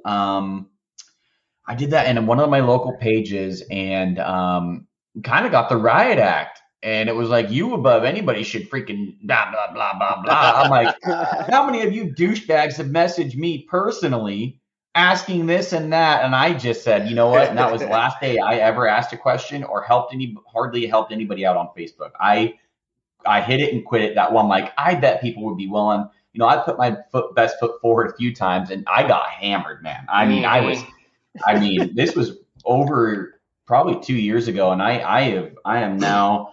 If you want to get a tip from me, you can listen to the podcast. So, that's really about it. Facebook is just a cesspool of negativity, man. I feel like we could design a drinking game where one of us, we go in and we post some question, and every time somebody responds in some kind of negative or aggressive way, we have to take a shot of tequila or something. You'd be drunk in 10 minutes. Oh man, you'd be on the floor, probably alcohol poisoning at that point. Yeah, I was gonna say you'd have poisoning. Well, I mean, honestly, onX and Go Hunt, for guys that are really serious, that's an investment. Go Hunt's not cheap, but you do get a lot of really good information. I mean, you really do. What's expensive, right? What's not cheap, because that resource I find to be, man, to me, it's one of the best resources out there outside of having to search through Department of Fish and Wildlife in a particular state. Go Hunt does a phenomenal job as a resource, worth every penny, in my opinion. I think it's, man, I tell you what, hopefully you fellas, I agree. Hopefully you fellas over at Go Hunt are listening to this. You can hit me up at jim@thewesternhuntsman.com for sponsorship opportunities. We've got Garrett led it and Guy said it, so we got 2 other podcasts. So, like I mentioned, it can kind of kill your dreams. I actually provided quite a few of the bear profiles for the Oregon. So I tried weaseling my way in there with those guys because I was providing the bear hunting aspect of the Oregon, units and stuff like that. And, they have size, everything, look, you have guys that have hunted it, locals that are on there helping, it's just a really good community. And out of all the hunting resources for out of state, that is I would probably say the most useful. And I've gotten the most from that. Okay, good that to know. That one website. Yeah, I mean, it is legit. And then Onyx is or Basemap, whatever you use. I use Onyx.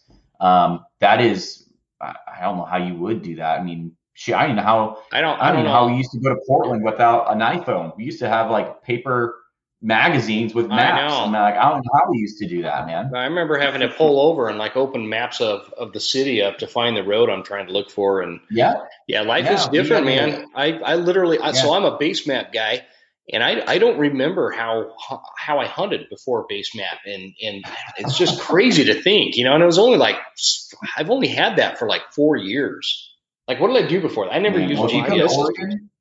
What's that? Yeah, if you come to Oregon and hunt my neck of the woods, you're gonna have it or you're gonna get arrested. I mean, it's just that simple. Yeah, because of the property line.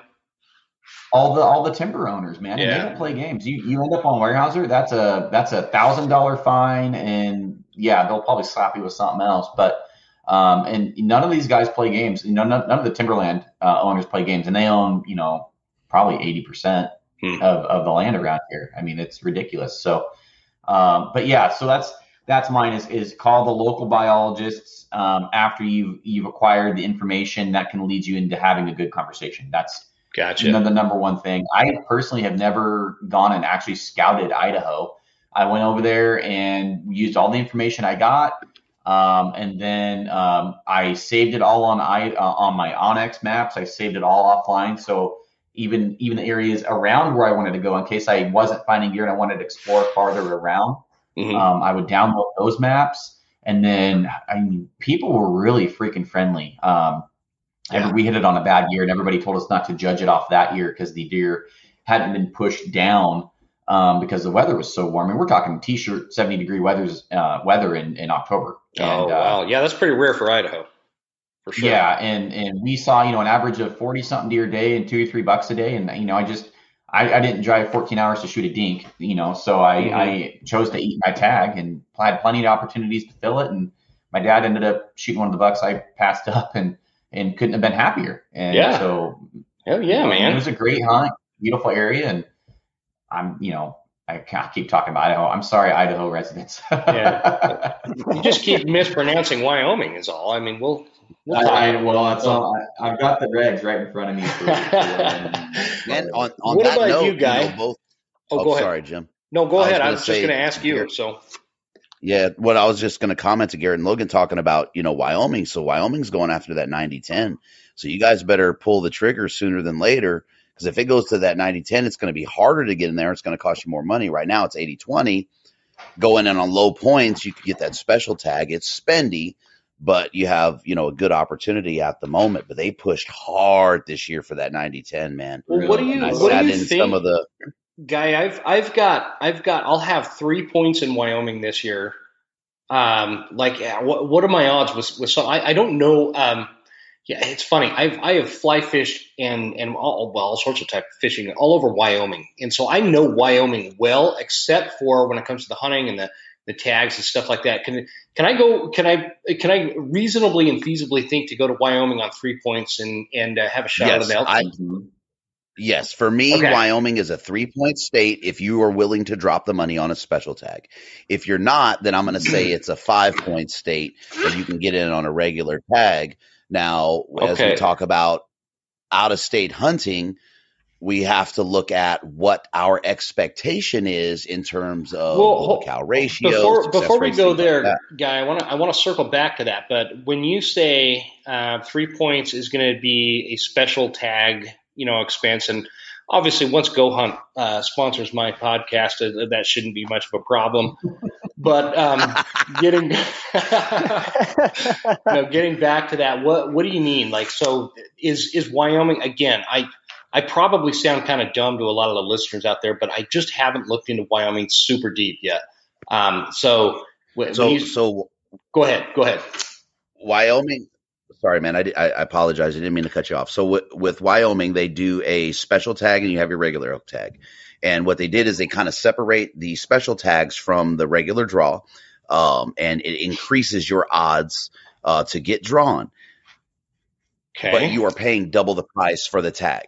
So whereas, a typical elk tag, regular elk tag, bull tag in WYO is about $650, $670 in there, you're going to pay literally double for the opportunity to apply with less points and go after that special tag. So like $1,400. Yeah, I think all said and done, when I hunted there in 2018 with the archery stamp, my license and everything, I was sitting right around $1,525 on the special tag. Yeah. I think I'll sell my kids swing set and stuff for that kind of. There you go. But the nice thing about it, right? So you go in September, right, and you hunt and say you strike out. Well, you can go in some of the late season units later in the year. I think it was. Yeah, Dirk did that, man. Almost February. Yeah. Mm-hmm. So if you miss it, miss it in September, you can go back. And that was my intent. When I was up there, I arrowed that bull. Bull went bye-bye, never found bull poached. We won't go into that. Geez. So my intent was to go back, and I never committed to make the drive back up there, right? It was just like, man, I blew it. And I wrote it off, but I think 3 points, if you want to spend the money, if you budget for that, to me, it's well worth that. Okay. If they go 90-10, good to know. When they went 80-20, they raised the non-resident price to compensate for less non-resident tags. So if they go 90-10, they're going to do that again. That increase is going to be substantial, not just on the special tag, but on the regular tag as well. And that's how they did it when they went to the 80-20 on them. So get in there while you can get in there. Okay. Well, I guess I better put it in next year then. There's a few units that I was looking at that are mainly comprised of wilderness.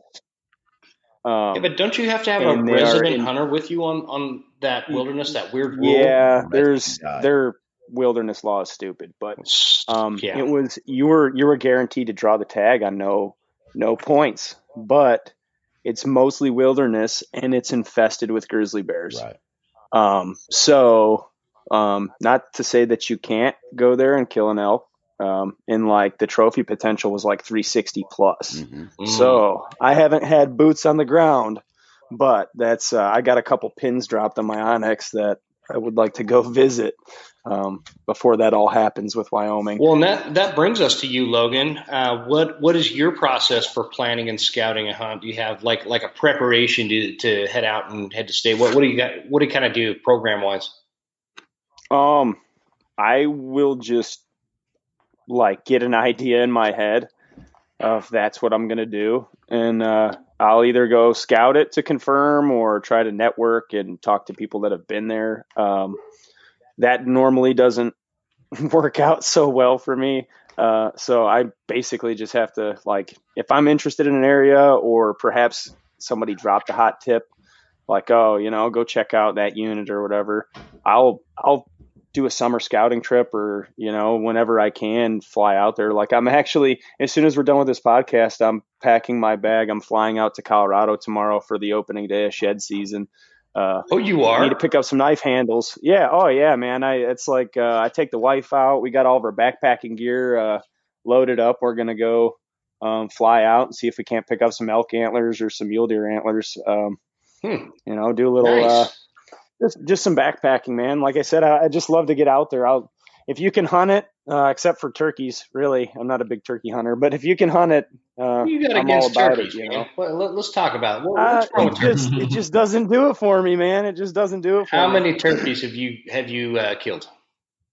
One. Oh man, I was hoping you were gonna be like, no, I've never shot one. They're a ball, one with man. the bow. And dude, I got decoys, I've got calls and stuff, and I've gone out and I've tried to make it interesting, like on public land around here, and I just like adventure hunting, like canoeing into some Ohio backcountry and getting on some birds and stuff, and like calling from the canoe, and dude, we're getting responses and stuff. It just doesn't do it for me. I don't know what it is. I can't get into it. Got to go spot and stalk on them bad boys. Yeah.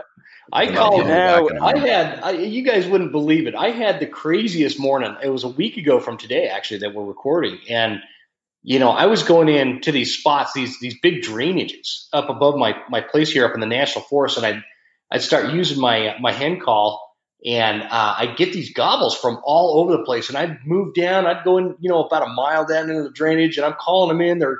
It's like a mini elk call-in session, and almost as exciting, but not quite, because they're not 700 pounds. But they kept busting me, and I'm like a mile from my truck. So I drive down the road. I walk 20 feet from my truck to relieve myself after drinking coffee all morning, and I'm standing there peeing behind some brush, and I had the call in my mouth, and I'm like, bark, bark, bark, bark. And this gobbler comes just charging in at me. I blew his head off. It was a great time. And I'm like 20 feet from the truck. That is awesome. Do you turkey hunt out there, Guy, in California? Yeah, I haven't. Man, the last few years it's gotten so crowded and crazy, man, that I started going the last weekend. And I'll just crow call, locate some birds, and I'll put a spot and stalk on them, man.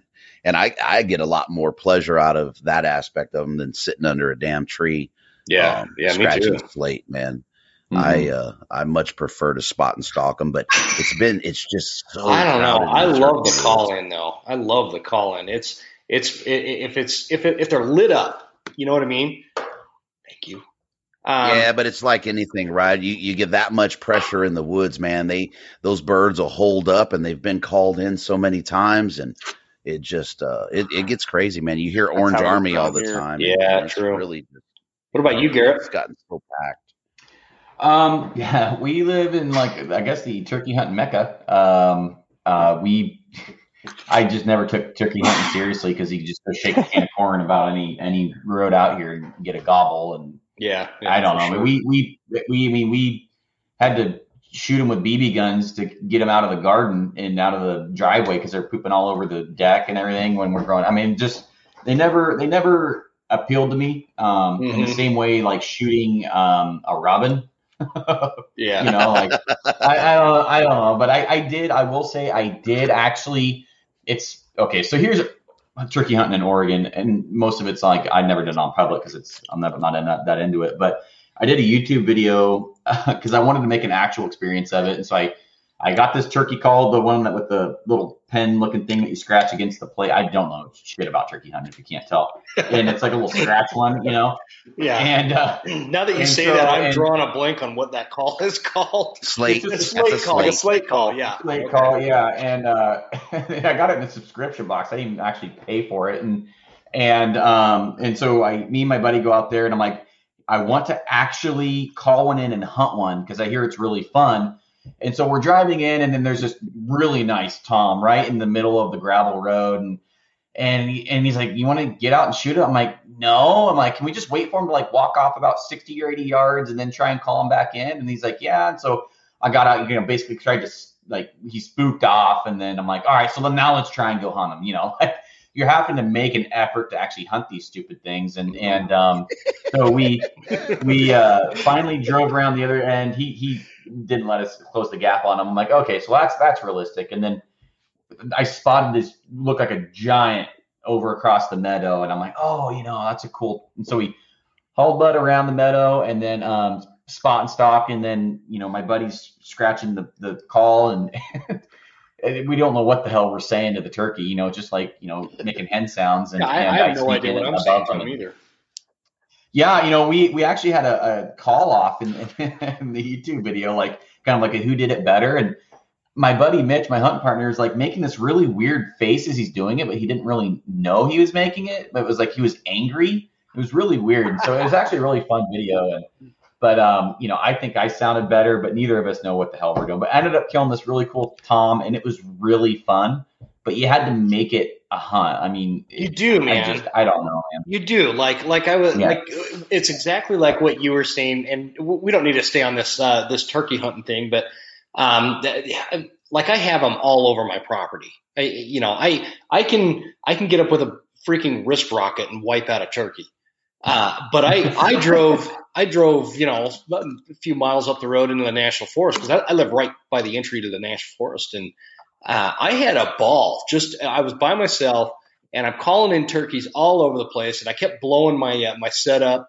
They'd see me peeking around the tree and take off, and it was a lot of fun. So, like you said, you gotta make it into a fun hunt, and if you do, I think it's a lot of fun, and you get a lot of value and kind of education out of it. Anyway, I don't mean to advocate for you negative on turkey hunting folks out there on the panel here. Let's move back. Yeah. Well, I'm going to throw this out there. The guys that compare it to elk hunting, dynamics wise, I understand what you're getting from, but I don't think. I mean, I've heard elk hunting guys say it too, so I can't say that you've never hunted an elk, but it is such a different league. I have no idea. Those guys are smoking crack, man. Like, I don't know. I agree. I've heard a lot of people, and I said it to an extent, but you got to listen carefully when I say it. It is not like hunting elk, but it's a smaller version when you're calling one in and he keeps responding, and it's a smaller level of excitement. Yeah. I mean, you get to communicate with an animal. I mean, the dynamics with maybe you have like a bachelor. I don't know. What do you're not a herd, bachelor flock, whatever the hell that is. And right before they shed their antlers, they're a bachelor. I mean, some turkey dude's gonna get a hold of me. I'm like, dude, you're a freaking idiot. I'm like, well, come on to Oregon and I'll show you what I mean, man. It's not. It's like trying. Yeah, I don't know. Well, you can go on. No. You're exactly right. I've never been able to compare it to elk hunting, but I can see how there is this. It's like a warm up to elk hunting because you're calling in this screaming gobbler thing that is just pissed off. But and they see a lot better than elk do, but they don't smell. So it's like this trade off. And it's just not as exciting, obviously. Not as exciting. When they gobble at you, it doesn't rock your world like a bugle does.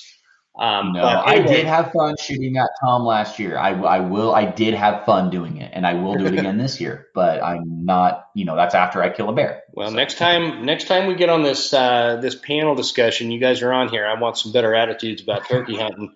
And no disrespect. So I want to talk about I want to talk about hunting regs and keeping up with the different states that you guys hunt, because sometimes that's a lot to deal with, and I want to kind of navigate that for a minute. Are you guys good with that?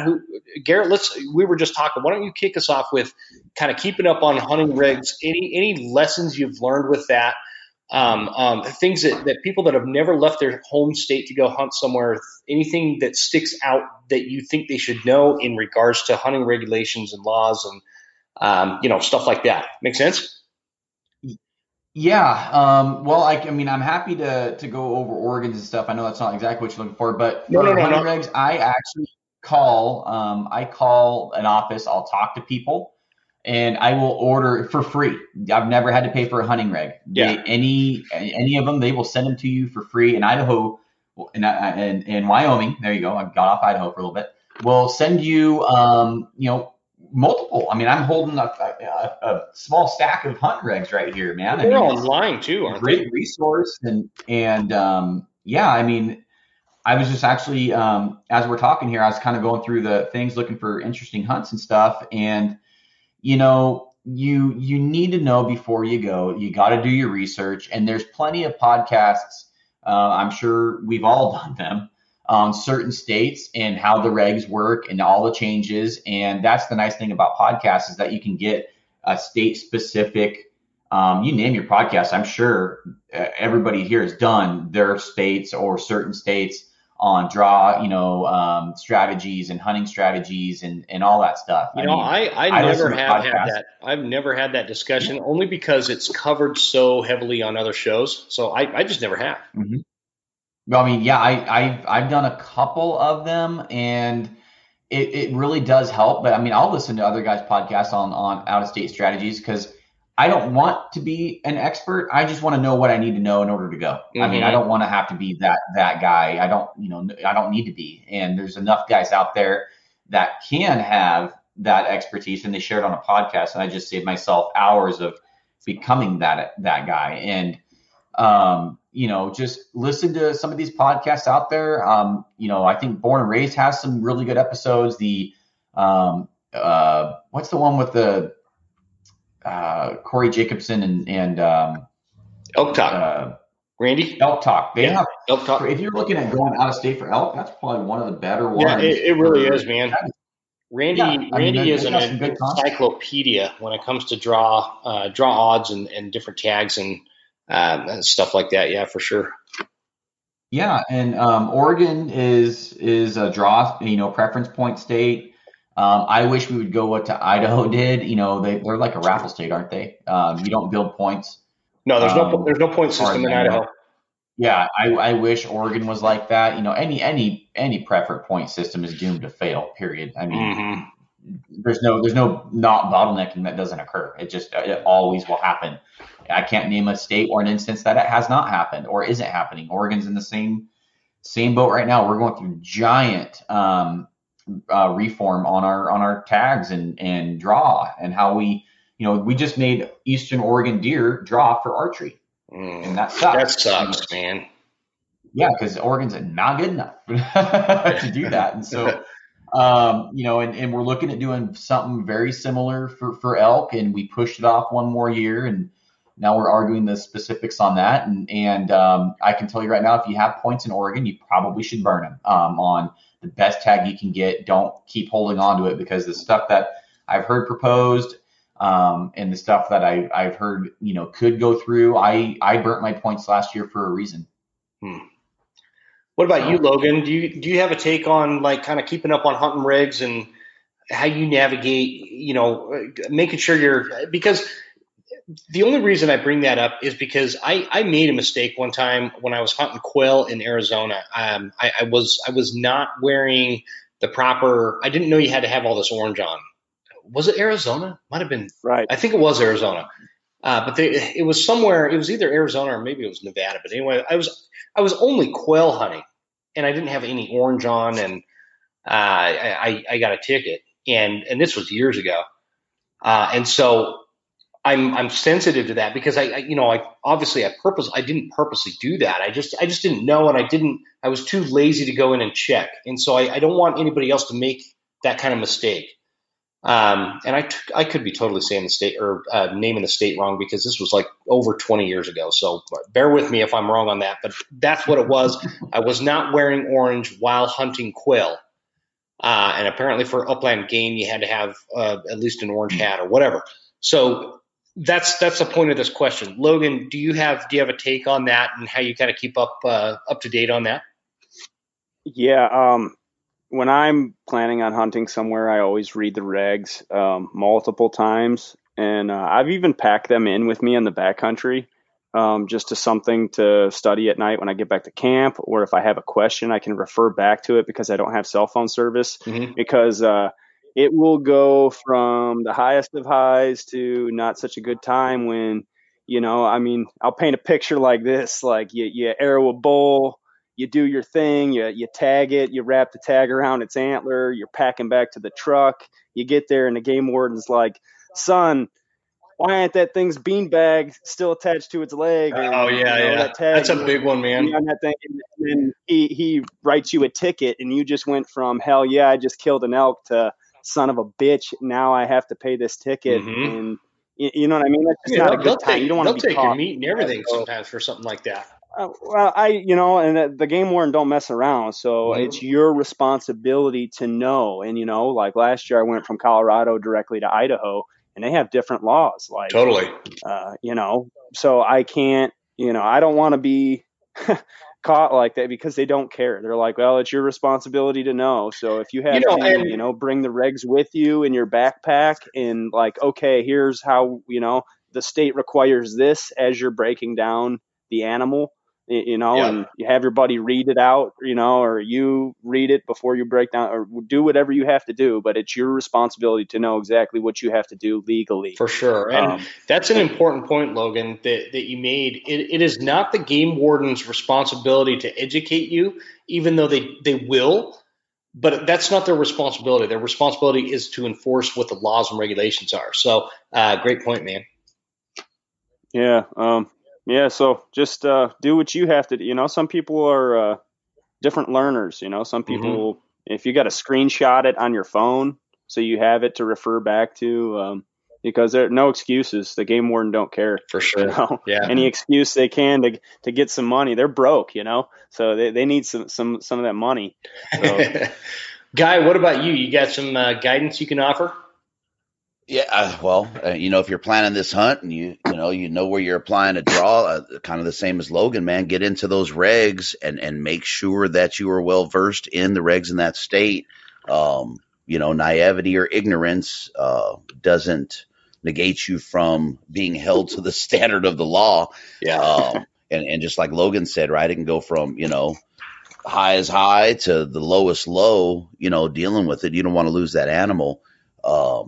But yeah, for me, it's just getting in the regs. And last 2 years I was in Colorado, I did not leave it to chance that I was familiar with the regs. I got in the regs again.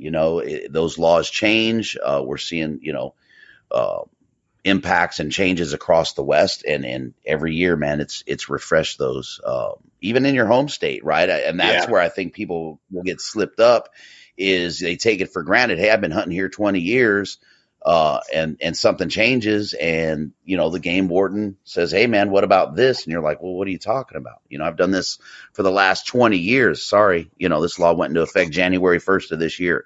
And then you're in a situation, where, and if you lose your license now with the states that, they're interconnected with Fish and Game, you lose privileges in one state, man. I think it's pushing 30 some odd states, maybe 40 now that are interconnected, and you'll feel that effect across the West, especially. Yeah, it used to be like you could lose your hunting privileges in, say, Utah, and just be like, well, screw it, man, I'm moving to Colorado, and then you're good to go. Well, that's not the case anymore. That's how I ended up in Idaho and on the run as a hunting fugitive. Hanging out with the fluties too much. Too many fluties, man. He's a bad influence, dude. Okay, so no, this is great stuff, guys. One of the things that I think is really important, and we kind of touched on it in the beginning, as when we're talking on the issue of non-resident hunters, I think the thing that prevents a lot of hunters from considering it is there's this stigma of like it's this big hurdle. And Guy, I want to start. Let's start with you on this. Getting over the stigma of going to another state and hunting, because I think a lot of people build it up in their mind. Well, it's going to be really expensive. I don't know the area. I don't know the regs. I don't maybe have the right gear. I don't know how to get the deer meat back or the elk meat back or whatever game animal you're pursuing, hogs in Texas, whatever. And we're looking at this, and it's just like this big mountain to climb. And you feel like you're climbing it blindfolded. And I want to, not that I'm trying to, this episode is not about promoting non-resident hunting or traveling to other states to hunt, but it's about reducing the stress that those that choose to do that, because it's a good thing. You get amazing experience out of going out of your comfort zone and hunting in a different area, specifically out of state. Like it seems crazy, but it is totally different hunting mule deer or elk in Idaho than it is in Utah. Not to say that elk are different in terms of their behavior or how they vocalize or anything like that. It's the terrain and the nuances of the environment and the habitat that you're hunting in. And I recommend that to people to experience something different. If you've been hunting the same mountain for the last 20 years, you've never left. You're going to be surprised at what you pick up on in terms of knowledge on your game species of choice and bring it back home. So it's a great place to be. So that was a long way for me to get to, Guy. You kick us off with this one. How do you get over the stigma? You quit laughing at me. I'll come down there with my White Claw.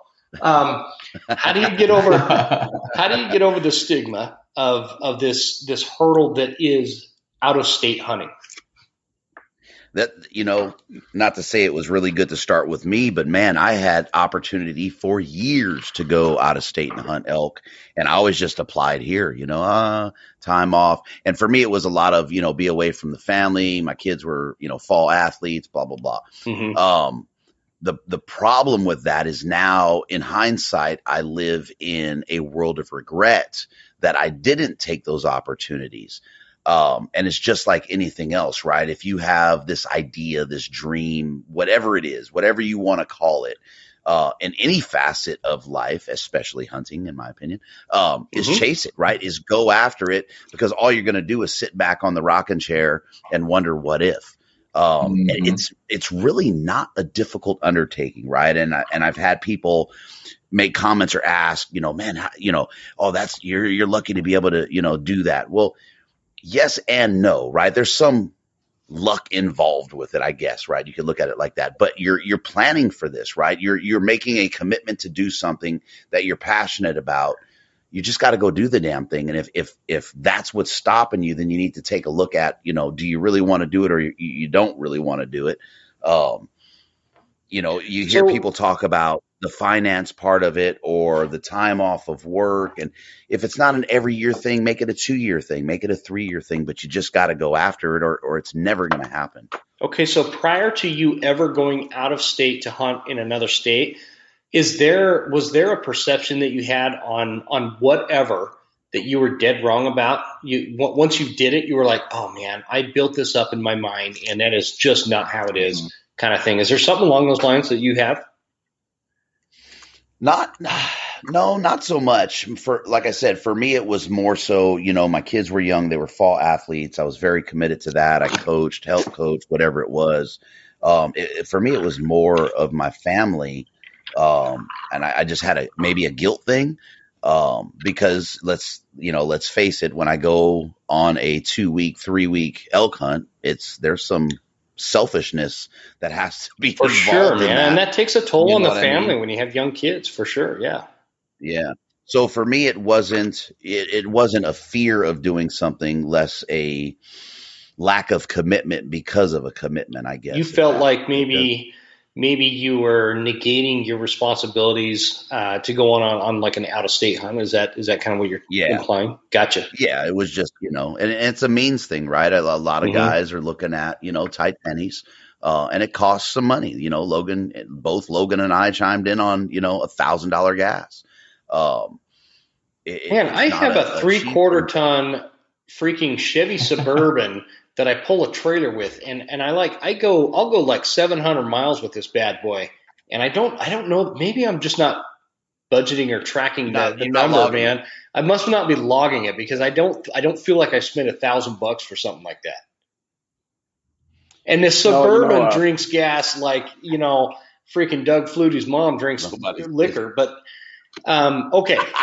Don't focus on the number. Half of 1,000 is 500. So get a reliable buddy and make the plan and split it. There you go. Great point. 500 is obtainable. So Logan, quit buying bullshit Red Bulls every morning for the whole year, and there's your gas money. No, it's just true. a discipline. That's true, all. Man. And it is minor adjustments, and I've talked about this before, but it's minor adjustments that go a long way throughout the year. You can't, I think a lot of people look at it like this. Well, $1,000 in gas is more than my weekly paycheck. Or you could look at it like $1,000 of gas could be paid for by spending 3 months packing a lunch to work versus going out. Make sense? Right. Boom. Okay. Logan, let's go to you with that question. Let's talk about getting over that stigma anything you learned the first time you did it that you maybe how do you say that? Over worried about in your mind. I know I'm missing a really cool word there in my IQ's I got you, man. I got you. Yeah, go ahead. Somebody gave me the advice. They said, son, the first truck stop you stop at, the first lot lizard you see, buy her shoes. And I was like, what? And he said, time to your bumper. And I didn't understand, but I did it. I got me some Lucky horseshoes, and I've been smooth sailing ever since. So no, it's just like, I don't know, you stand next to a pool and you feel the water and it's kind of cold. It makes you not want to go in, or you just say hell with it and you just jump in. It's not as bad. So just, if you're disciplined enough to, allocate the finances where they need to be and get the tag, and you've done all your research, just go out there and do it. What's the worst that happens? You spend 7 or 8 days or 5-6 days with no shower, and then you come home with no meat and stories and memories that are going to last a lifetime. Mm-hmm. And you're either going to find out that you're going to want to do it again, and you're going to be disciplined enough to do it again and plan and build on that experience, or you're going to be like, those were, I'm glad I went and did it, but once is enough for me. Hell with it. So just if you're thinking about it, if there's any inkling that you might want to experience something like that, like a Western hunt, or not even just a Western hunt, come out my way, deer hunt, go to Canada, bear hunt, go hunt pigs. Go hunt White Claw in California. Go hunt some White Claws in California. If we have any stock left. If you want to do it, then just go do it. Find a way, and it's just discipline. That's all, and making sacrifices, like quit drinking Monster, like you said, quit going out for lunch with your buddies, and just put that money in your pocket for elk season or deer season or bear season or a pig hunt, and get your buddies together and I mean, there's 4 seats in a truck. You split it 4 ways, and you got to have reliable buddies. That's a whole different podcast right there, But I've thought about that exact topic, man. Oh no, yeah, that's why I like to go by myself. That way. That's a whole nother topic, but I mean, it can be done with just a little bit of some solid friends and some discipline. You can do unbelievable hunting adventures or anything adventures. I'm going to say something just there, do it. Logan, that you just mentioned, and Guy and I were kind of referencing maybe sometimes the guilt or the responsibility of leaving your family for that long on a hunt and the expense that comes with that. This is for people that who who I'm talking about, and you're related to me in some way. But when you spend $150 on freaking tennis shoes for your goddamn 4-year-old that are going to be wore out in 30 days, and then bitch at me about how much money you have, like, come on. That how much when I'm looking at that, you really got to look at this from an overall big picture perspective. Kids grow out of shit in 30 days or 60 days or 90 days. There's like this 30, 60, 90. And I'm talking to you new dads out there that don't know this, that maybe don't know this yet. But when you're a new dad, your kids do not need $100 tennis shoes. They don't need $100 jeans until they get into their middle school years, maybe early preteens, teenager, when style and fashion comes in. Then you're going to be older and making more money. You can maybe justify it. But when you're young, 20-something, and you've got new kids, quit freaking spending all that damn money on what they're wearing, because a 4-year-old doesn't give a shit about fashion. Okay, rant over. Or, pick up some side jobs. There's a lot of work out there. I was just doing some side jobs, and I was working, a 10-hour shift, and then I went and put in 8 hours after work for a few days, and I just bought some Swaros with that money, so sweet, I'm pretty excited about that. Yeah, mule deer, look out, because I'm going to find you now. But there's just plenty of work. I mean, if you got skills, whatever it is, you do drywall and pick up a side job. It's just discipline. You're going to go home. You're going to go home and drink beer and bitch about not having any money, or you're going to allocate a day a week, a couple weekends over the summer, make a couple 100 extra, 1,000, whatever it is, and chase your dreams. Love this topic. If there's a will, there's a way. I love this topic. You know, there's a will, there's a way. For sure. You know, or as Jim and Garrett can contest, you could start a podcast because we make a buttload of money to pay for our hunting. Having me on, you might lose listeners. I don't know. God, man, That's what the kind of secret money sauce, are you right, talking boys? about? Like this thing, my wife's starting to give me the third degree. This thing better start making some money at some point. So I just sent her a text, let her know that Logan brought up Swaro, and we got Go Hunt. We're going to get these podcast sponsors on the line. We're going to be good to go, babe. Don't you worry about it. No. So okay, thanks, Logan. Let's go to Garrett on that one. You guys got me like totally sidetracked there with the whole sponsorship crap. Never happened. Garrett, let's talk about in your mind getting over the stigma and making it happen.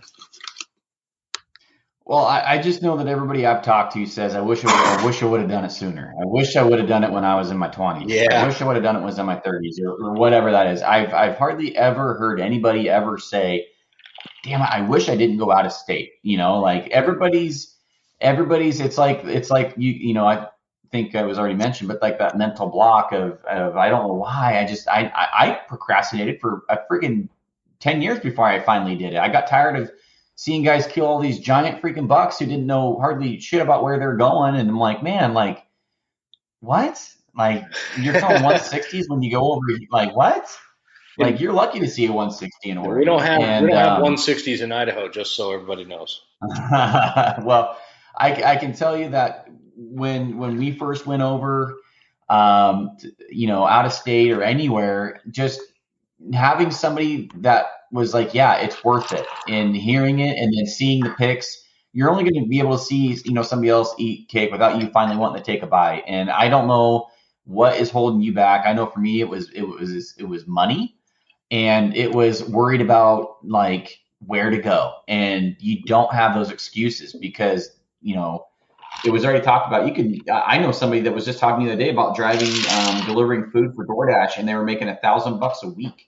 That's crazy, man. Wow. Can you imagine? Yeah, and that's a lot of hunting. Like, dude, and that was only, you know, one girl. I think it was a girlfriend or a guy. I forget who I was even talking to. I have a horrible memory, but this chick was making $90 every 2 hours. One night, she made $90 just doing it for an hour or two, and I'm like, are you kidding me? Like, that's really good money. That goes a long way, huh? Yeah, I mean, you can even. There's another app. I forgot what it was called, but I met a dude.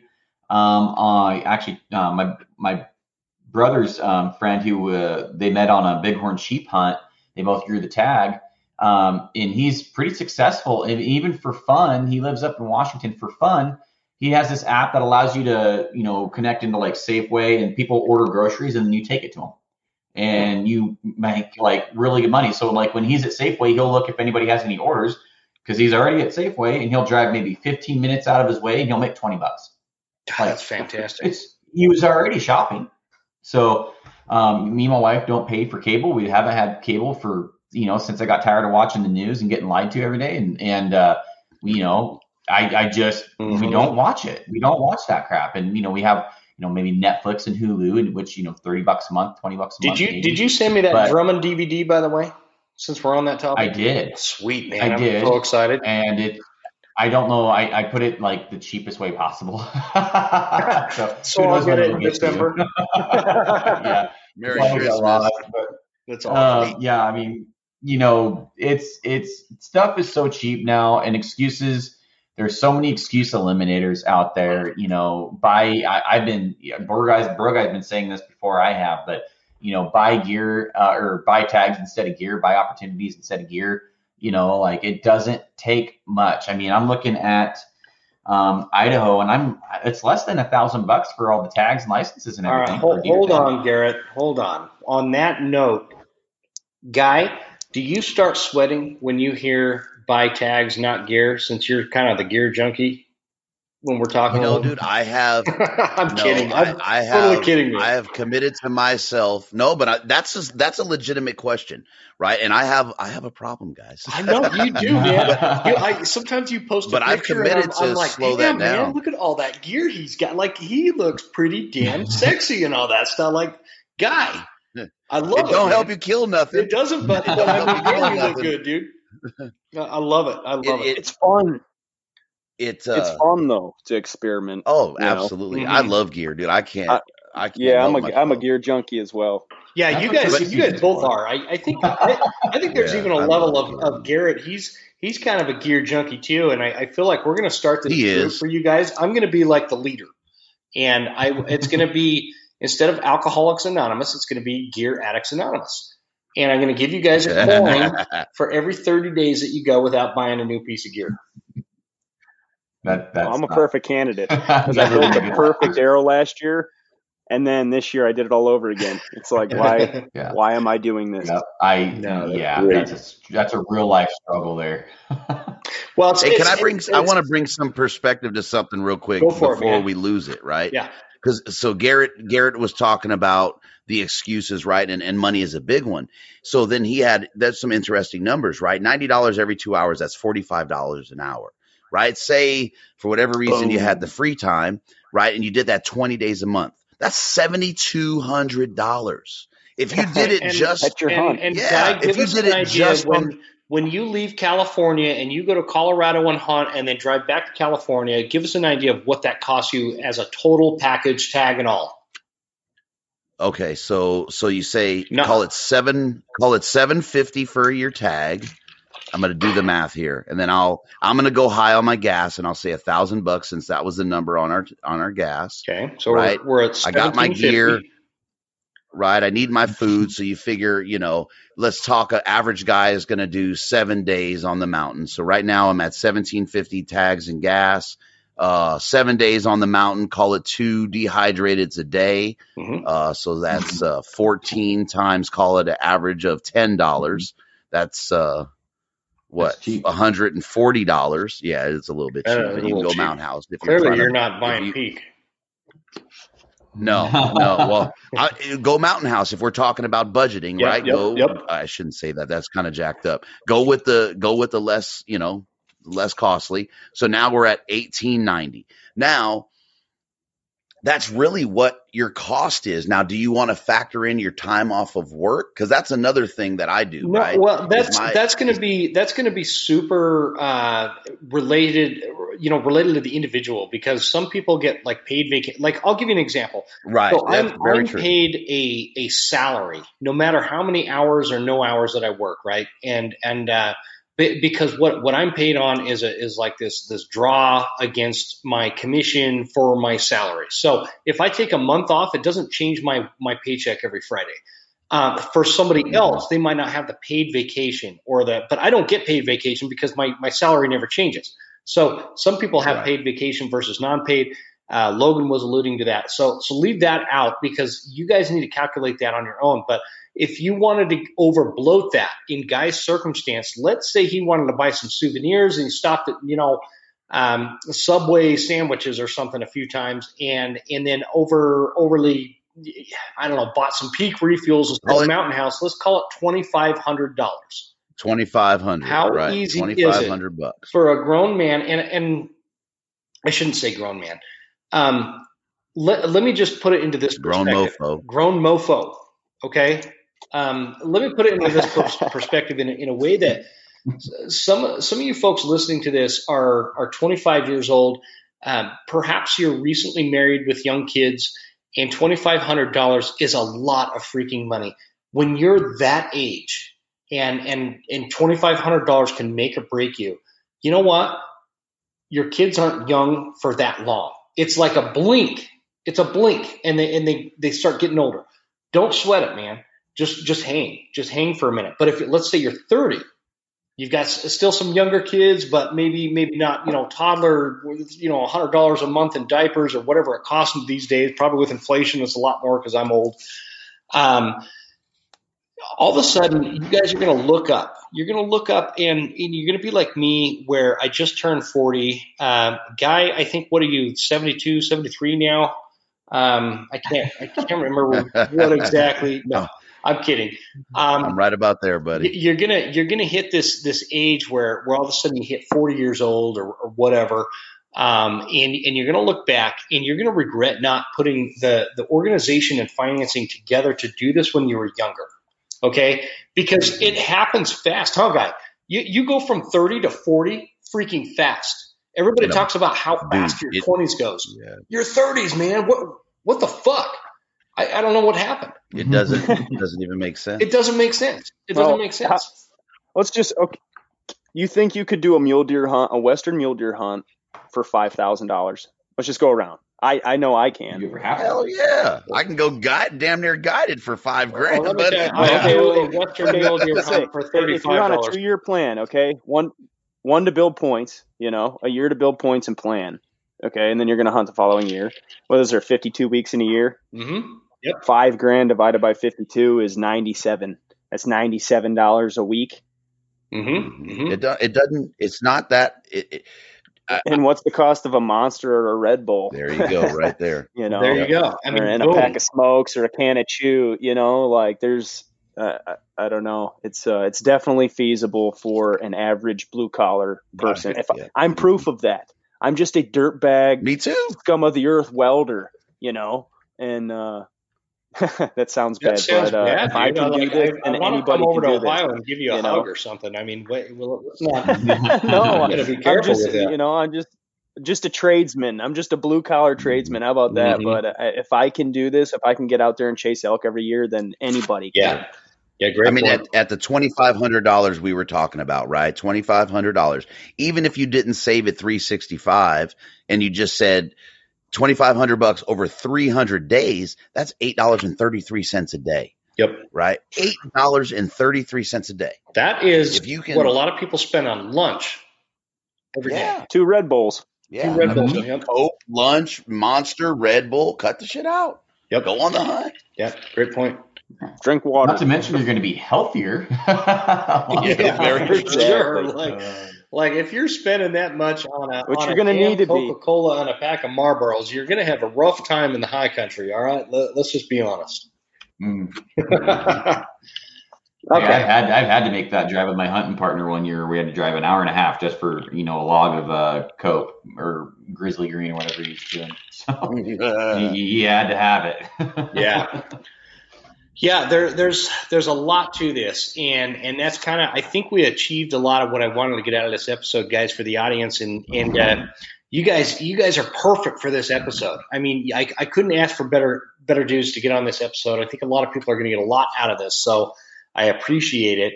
I didn't realize we're going on 2 hours, guys. I thought we were like maybe an hour and 10, hour 15, but here we are. We're coming up to 2 hours, so we better close it out. Can you guys, let's kind of give it, you're in New York City on vacation and you're sitting on a park bench and some New Yorker walks up and he says, I'm looking to go out west to go hunting. What's like your number one piece of advice you'd give somebody when they're traveling out of state? Give us that rundown. Garrett, let's start with you. What state? It doesn't matter. It doesn't matter what state. It's going to be more, hey, I'd love to go out. I've been hunting deer here. In the Big Apple or whatever. They hunt in what's that big park, Central Park or whatever. I don't know if you can hunt there or not, but anyway, they've never left their home state. They've never left their home state to go hunting, and they're asking you. Sounds like you hunt a lot, man. What do you think? I mean, I've been thinking about it. I'm a little nervous about it. What can you tell me? I would tell them, man, if you're looking at coming over here, you better increase your effective range. If you're wanting to bow hunt, you better buy some good boots. Boots are probably my number one suggested item to guys who've never hunted out west, for guys who have just, walked into a tree stand and they're wearing their muddy, whatever the hell they're called, boots. Yeah. Rubber boots that go up to their knees. Barrels. There's a difference between, there's a difference between walking 10 miles in Idaho and walking, 100 yards to your tree stand in New York, or even a mile in New York. I mean, it's just probably a little more likely to get mugged over there, but I mean, it's just not the same. I mean, it's just, I put it this way, if you have no feet, you have no hunt. If you're coming over west, you just can't go sit somewhere and just, sit there for a week and a whitetail's going to walk by. It's just not how I hunt or know anybody else that hunts. But I would Onyx would be number 1 or 2. A good pair of boots that you've worn in prior to the hunt. And I would start making phone calls and start, suggesting a few states. And there's quite a few states that, Oregon, you can come over here every year. I mean, really, you can. It's not that hard to get a tag over here. And you're less than $1,000 for even our most expensive. Elk is $588 for a non-resident and $172 for a non-resident license. That's for elk. That's not actually not terrible. It's not terrible. No. And depending on what unit you go to, you're going to have fun. You're going to see elk. You're not going to most likely kill a giant, and you're going to run into a lot of people. And I think just being willing to fail, if punching a tag to you is failing, then be willing to fail and be willing to learn. But you're going to have fun, and you're going to need to, good pair of boots. Onyx is a must, or Base Map, or whoever the hell you're not sponsored by there, Jim. Not sponsored by yet. I don't have a sponsorship from either one. I just prefer Base Map. So hopefully, you got Peak, Mountain House, Onyx, and Hunt Base all covered. They're all going to call. They're all going to call tomorrow. Yeah, they're going to call. They're going to be like, dude, we're going to support you, man. Yeah, you're in there. But if I get these messages all the time, and it's arrow setups and it's gear. It's always gear and arrows and boots and packs, bows, arrow setups. Those are the number one questions I get from guys that are coming over east. Will my arrow kill an elk? What do I need, boot wise? And that's a question no one else can answer except your feet. Yeah. And unfortunately, you're going to have to go to the boot store and try on a bunch of them, probably buy a couple pairs that don't agree with you when you put, 30, 40, 50 pounds in your pack and walk. I mean, you got to figure these things out. I have a solution over here. I have a solution, Garrett. Hoffman boots. Use promo code Huntsman10. You'll be in good shape. So. I got a question, Garrett. So on that topic, would you rather be in the situation of about to get mugged in New York City, or having a grizzly bear bearing down on you to protect her cub? Which one are you taking? Mugged me. Well, I mean, is it the guy that is wearing, ripped and wearing a dress? Are we trying? I mean, who's doing the mugging here? I don't know. I don't know how to answer that. I feel like your survival odds is better with getting mugged. I would say you're not going to catch me in New York, so by default, it's probably going to be Wyoming when I'm getting mauled by a grizzly. You're not going to catch me in New York. I got you. You better take a picture. I'm smelling what you're stepping in now. That's perfect. All right, guy, let's go to you with that same question, brother. Man, that's a hard one, right? Just like I think it doesn't have to be super deep. Just like basic. Somebody is asking you randomly on wherever. I honestly, my response is always, when I'm posed that question, what are you waiting for? Right? Because we kind of touched on it earlier. The only thing that you're going to do by sitting there and pondering these questions forever is not go, and you're going to live in regret about not going. As Garrett, talked about a little bit ago, he's never heard anybody regret taking the leap. So honestly, that is so true. When that question is posed, what are you waiting for? Mm-hmm. That's the best I got, buddy. You got it, man. I love it. Gear, I mean, it's all subjective. You know what I mean? Getting mugged. Gear is so subjective. I agree with Garrett. You got to the getting mugged part. Yeah, getting mugged or grizzly bear. Or grizzly bear. I'll give you my whole. Yeah, grizzly bear. Grizzly bear. I'll hand you my wallet, because me and Grizz got a thing, and I'll give the mugger my wallet, man. All right, I dig it. I don't want no part of the Grizz, buddy. I know. I'm kind of more worried about the grizzly bear than I am getting mugged. All right, Logan, you're up, man. Yeah. Give us your best somebody that's never done it before, what do you tell that guy or gal? I would just tell them, buckle up. It's going to be fun, but leave New York in New York. That's actually some pretty profound advice, man. I appreciate that. Yeah, you don't want to, that's if you're a non-resident, kind of chameleon and blend in, and spend your money at the local places and make friends at the local taverns, the hole-in-the-wall bars. Like, that's what's going to get you somewhere. Like maybe a place to shower. You might make a friend. Like I met somebody in Colorado years ago in 2014, and we've remained in touch ever since then. And he just invited me. He drew a goat tag in Colorado archery season, and he invited me on that hunt. And it's just like, man, what an incredible opportunity to tag along with this man. He's 60 years old. He's going to do it with the stick bow. Oh, nice, man. The fact that he sent me a text and was like, "Hey, I drew my goat tag. Do you want to come?" Like, man, that's just like, talk about emotions for me.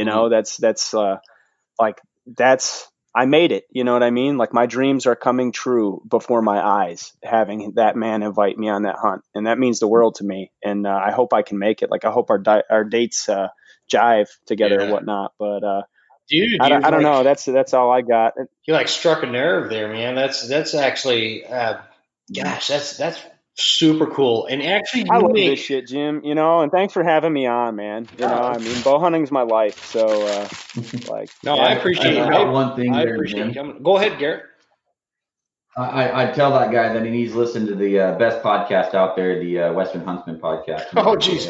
You're mistaking that for the Unformed Western Contours, man. I mean, no, this is what I love, guys. I mean, and we talked about it, Garrett, on that when we were talking about our woodsmanship and stuff. But we talked about how, like people with platforms, whether we're making knives or we've got podcasts or we've got YouTube videos and all this stuff, there needs to be this higher sense of communication and unification amongst us. But I want to. There's a lot to be said for that. And I want to bring up something that Logan said real quick, because that's something that I feel like needs to be kind of hammered home. If you are somebody, and I don't care what state you're coming from, and you're going to another state, be a good steward of that state. Represent your home state well. When you go into a bar and order a beer, or in a guy's place, a White Claw, make sure you're tipping the waitress and the bartender. And when you go into a restaurant, you're tipping well, you're cleaning up after yourself in your camp. And that is not picking on non-residents, because there's plenty of residents that don't pick up their own camp. But if you are, make sure you're a good steward of the land. Take your trash, take your garbage, make sure you're cleaning up, make sure you're tipping your folks, make sure you're being kind to the residents and the non-residents alike. And just, try to smile and spread your smile amongst everybody that you meet along within wherever you're traveling to. And I think that'll bode well when it comes to some of this disgruntledness of non-residents coming to these states and hunting. And that's always a big complaint. Oh, the non-residents show up and they trash our campgrounds and leave a big mess. And that's not necessarily true. Usually that's a bunch of teenagers that are coming up for the Thursday night, beer bong session, and they're leaving a bunch of shit. Usually when it's a hunter, and especially if they're traveling to another state, they try to be respectful. Not always the case, but I would encourage you, if you're one of those people that are, not always the case, try to make it a point to clean up those campgrounds and wave at people and just everybody be nice. I just can't express enough. If everybody was just a little bit nicer, the impact that can come out of that is profound. It's profound. So take that. Take that with what you will. Respect the people that you're coming across and encountering, and make friends like Logan was talking about. That's a great point, guys. Okay. We're over 2 hours into this. Garrett, where can people find you? I know we just released a podcast together here, but tell everybody where they can find you again. So in case we got some new listeners on this one, they can track you down. On Point Podcast with Garrett Weaver.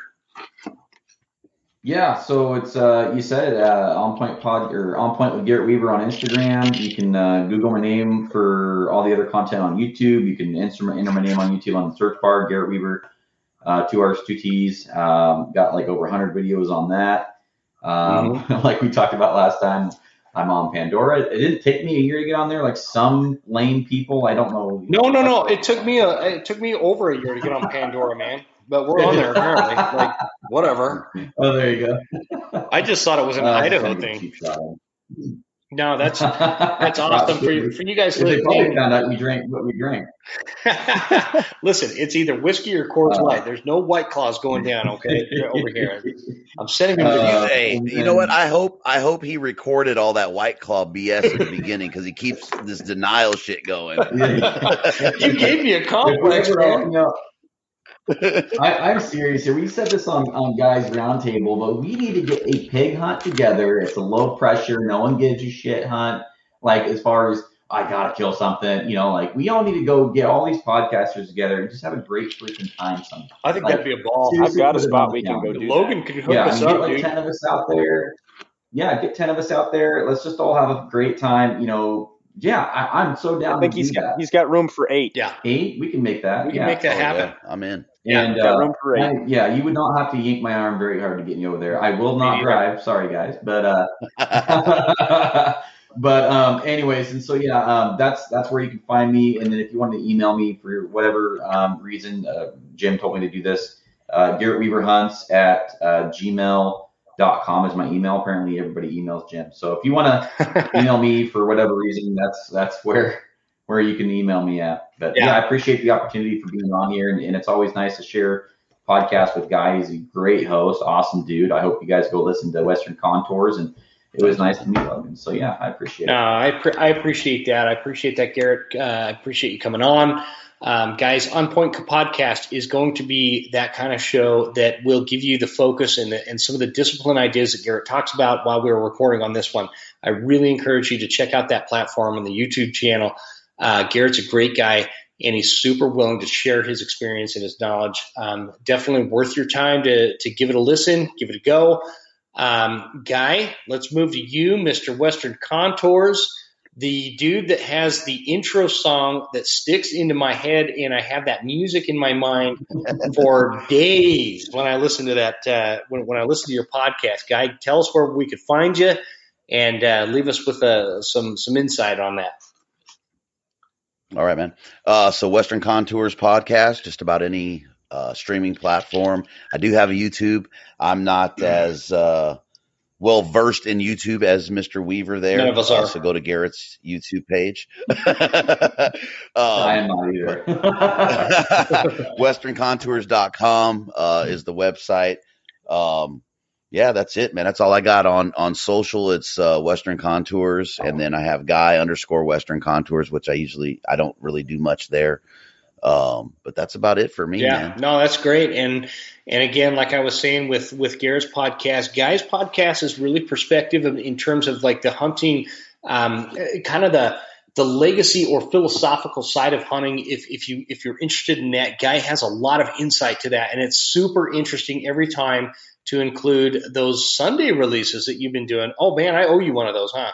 I keep forgetting about that. Yeah, the reflections. Monday, the reflections. The reflections episodes that are coming out. So definitely check out you guys' podcast over at Western Contours. Logan, let's wrap this up with you. Where can people find you? I know that you are, again, I said it before, but you're my favorite knife maker, and you're the only knife maker that I actually really like, because the rest of them piss me off. And you're talented. You've got a lot of skill. You've got a lot of talent, and you're just a wonderful hunter that a lot of people could learn from that may not know that. So kind of tell us where we could find you, and go from there. Thank you very much for having me, Jim, and thank you for all your kind words. I appreciate it. It means a lot to me. And it was nice to meet all you guys. It's been a pleasure. Awesome 2 hours to spend at had a fantastic time. So thank you all for sharing this with me. I'm mainly over on Instagram, Kill Elk Forge. It's there's an underscore between the Kill Elk and the Forge. Yep. I just post knives and, dead things and stuff. I'm not too big on like posting on social media and stuff, but yeah. I don't know. Hit me up. You're too talk. humble, I just try to Logan. keep it real. You need to post more of those videos of those knives cutting through shit because it's pretty amazing. Yeah, I don't, dude. It's such a saturated market. I know. Like, I don't know. It's just, I figure I'm just a blue collar dude making things for blue collar people that are affordable. So like, yeah, if you want a pattern welded blade that's affordable, hit me up. Yeah. Well, you gave us a Skinner I want to knife. plug my own shit, but you gave us a Skinner knife to give away for our youth essay contest, and they really like that knife, and I appreciate that. I appreciate you guys. Well, we'll have to do it again, man. We're gonna talk about it, and you're gonna have to let me pay you for the damn knife next time because I'm not doing that anymore. Let me pay you, and I'd love to give one away. So that's great man, stuff. I do raffles and donate the money to like Rocky Mountain Elk Foundation or Foundation for Wildlife Management and stuff like that all the time. Yeah. So I love to give back to the, especially if it gets youth involved. Like I am all about it For man. sure. I'm creeping your Instagram here. I see a Damascus replaceable blade. Yeah, I was just tripping out on that, man. Hashtag don't Sorry, ask. Logan. I didn't know we had a bunch of stalkers on this show, so they're already giving you the googly eye. Well, I started it because as they were naming themselves off, I was over here following their pages. So No, that's awesome. But yeah, no, it's been a great time, man, and it's been just such a pleasure. So thank you very much. Yeah, it was a pleasure meeting you, man. Coordinating this, Jim. Yeah, no, thanks, guys. I appreciate it. This has been awesome. Yeah, appreciate the time, brother.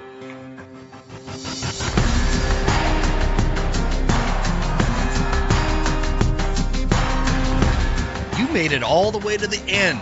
Thank you so much for tuning into the show. We sure appreciate your support. This is Jim Huntsman signing off and reminding you to check us out at Instagram at The Western Huntsman and on Facebook at The Western Huntsman. And you can also check out the website at thewesternhuntsman.com. Thanks again. We'll see you guys next time. Stay Western, and I'll see you on the mountain.